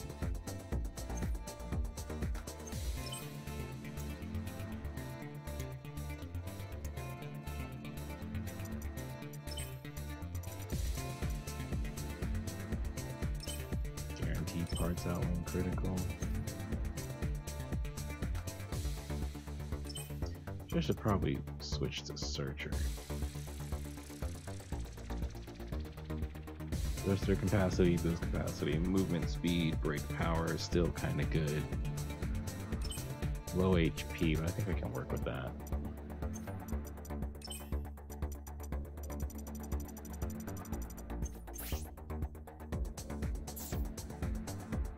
Oh, that looks hideous. But whatever works. Because this girl story is taking me off.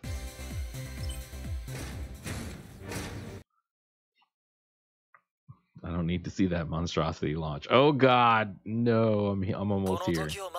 Oh god, we are here. One of the worst parts of the game.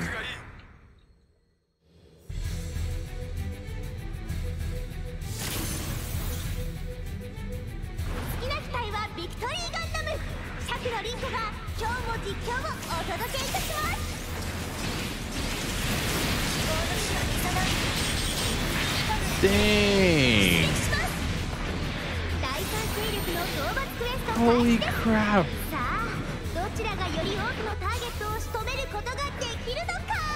I got destroyed.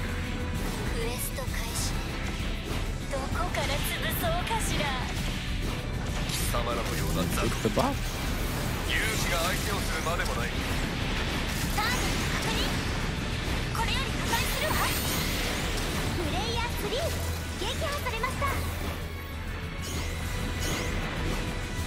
Oh my goodness, can you hit the box?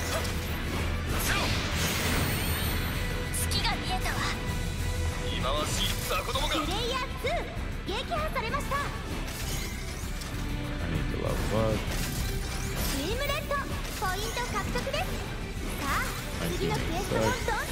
Whatever.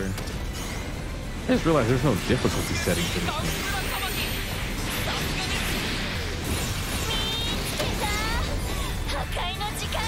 Why can't I move? What am I not doing?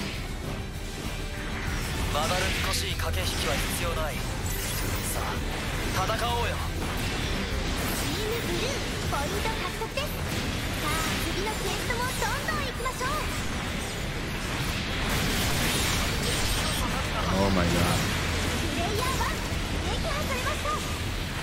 What the heck? You get hit like 2-3 times and I'm automatically dead? What the heck?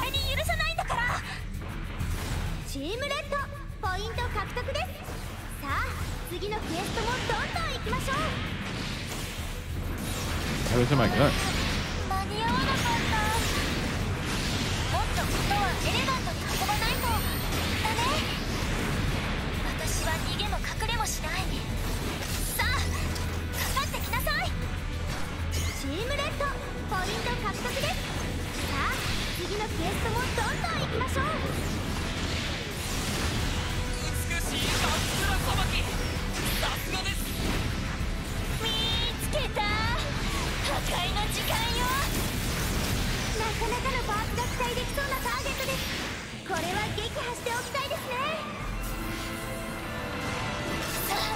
Perfect grade uniform.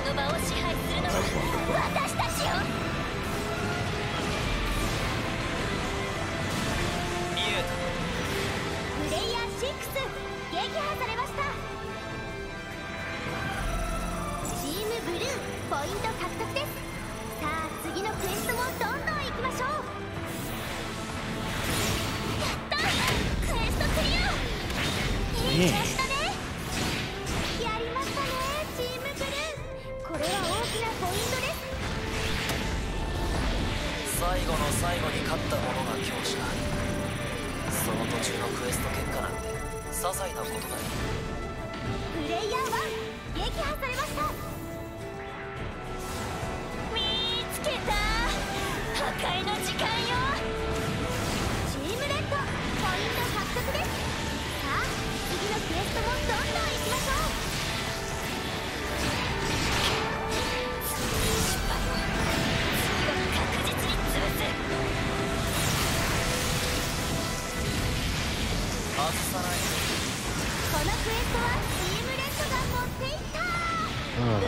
Please lock on to the giant unicorn Gundam.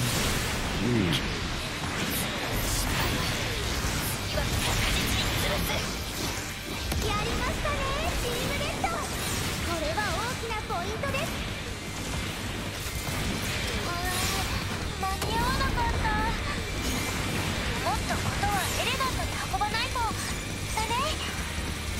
No. Oh my god. キーパーツの回収に成功しました。最高ポイント獲得です。やったー、回収成功。うまくいったね。まだまだこれからだよ。外さない。やりましたね、チームブルー。これは大きなポイントです。判断を誤ったか。次で挽回する。プレイヤー1撃破されました。あなたを撃破した機体覚えたわ。どうしてくれようかしら。このクエストはチームレッドが持ってきた。楽しいよ。この僕が落とされるとはね。I wonder if this part is still glitchy and horrible. Where it drops frames like crazy. Let's see. 勝ちを確信している人から勝利をあっさりと取り上げることさ。まだまだいけるんだろ。君たちの言葉を証明したいなら。I'm at 110 frames right now. 118, 120, 140, 120, 115. Looks like they fixed it. Huh, they did fix it. This part used to drop to like 20 frames on PlayStation. Oh, it did drop to 20 frames.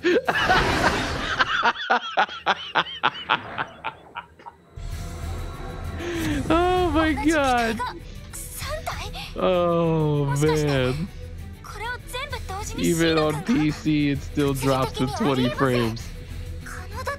That scene is so badly rendered. Oh my god.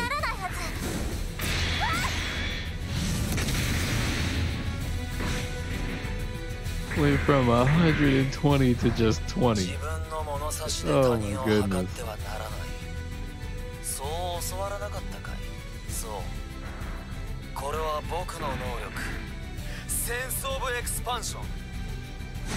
Hey Sheer, how's it going? そ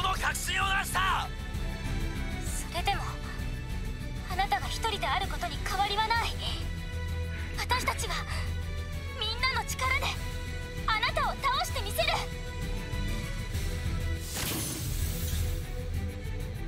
今戦いの火ぶてが切られました。実況は私、100のリンクで最後までお送りいたしますよ。Jeez. Jeez. Can't even move.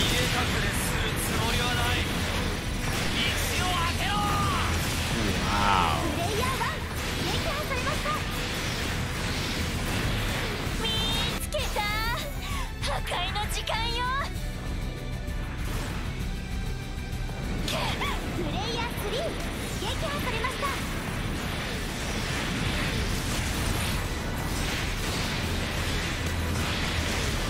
It's on back at level 1 to be counted as a new mission? That's so stupid.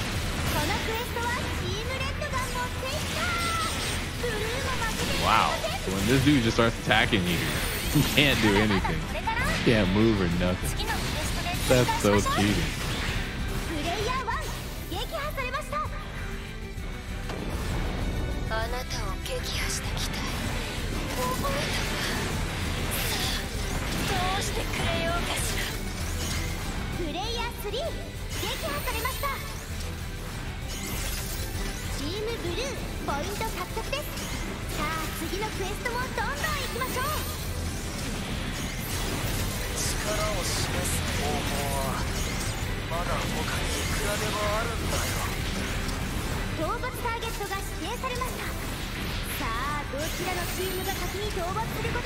What?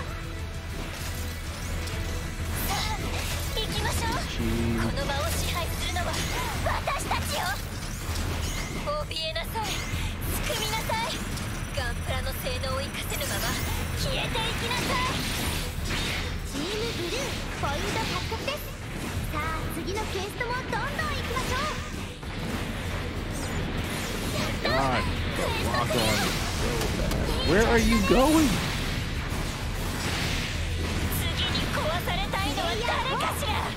Who are you locked on to? Gee, oh my god, the freaking boss. Oh, and now another boss. 次のクエストもどんどん行きましょう。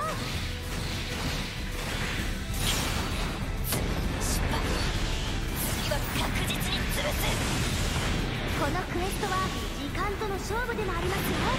さあさあ、通常の3倍のスピードで行きましょう。このクエスト、君ならどう攻略する？チームレッド、ポイント獲得です。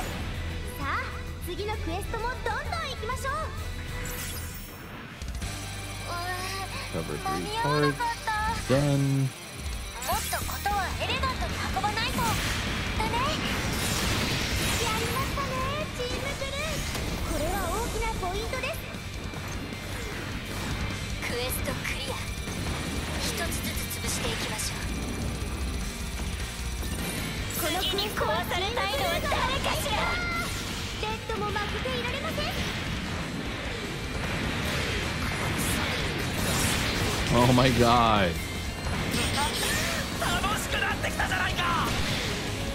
Can't even lock on to this guy because the lock on is so bad.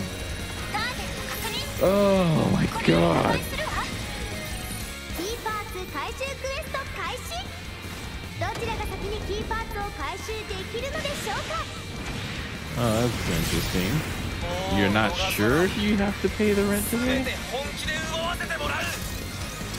チームブルー、ポイント獲得です。 As in, you're not sure you have to pay it or not sure it has to be paid in general? Oh my god. Get off of me. How the heck does it move so fast? チームレッド、キーパーツをダッシュ。このまま回収できれば高ポイント獲得です。 Oh my god. こっちによこしなさい。やりましたね、チームブルー。これは大きなポイントです。僕より先にクリアするよ。負ける。この僕が。いやまだだ。まだ負けていない。僕の期待はまだ残って。Oh, 私たち okay. は絶対に負けない。 I see what you mean. さあ、かかってください。はあ、いっけー。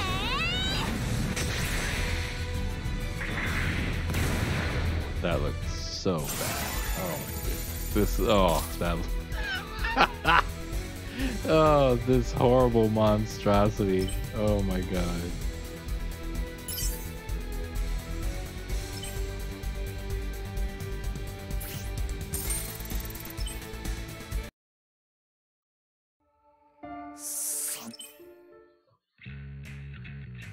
Oh my goodness, I'm gonna run to the restroom while these credits are playing.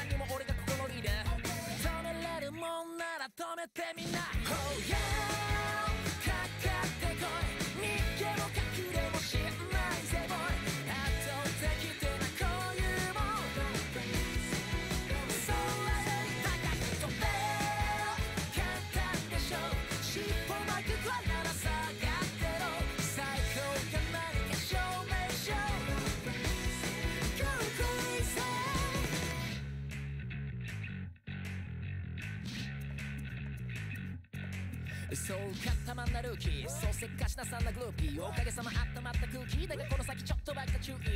そうや、like a movie でしょね、52でも言ってんだろこっちも少しも手は抜かないのが流儀。ど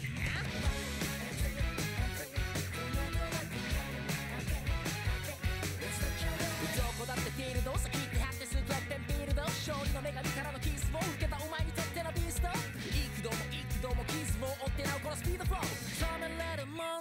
温めてみな Oh yeah かかってこい逃げも隠れもしないぜボーイ圧をたけてなこういうもん空より高く飛べ簡単でしょ尻尾巻きくらいなら下がってろ最高が何か証明しよう Go crazy そう思いpeople say まだ遊びたくないぜやってやる段階だってハンでもなんでもかんでもあってもかんでもないこのワンキャンのショータイ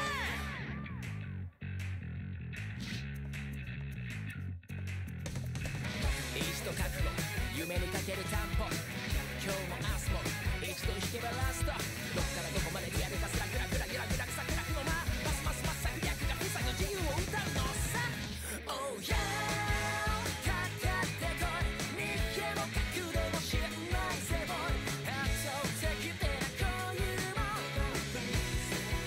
空より高く飛べ簡単でしょ尻尾巻くくらいなら下がってろ最高が何か証明しよう Everybody この世界を遊べ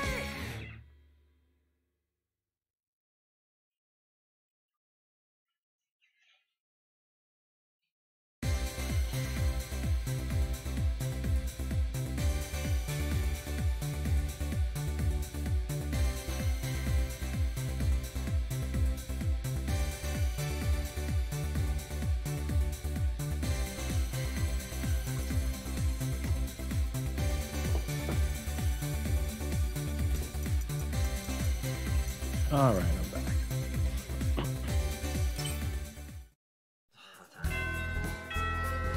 おい聞いたかあのラプラスの盾のメンバーが負けたんだってよ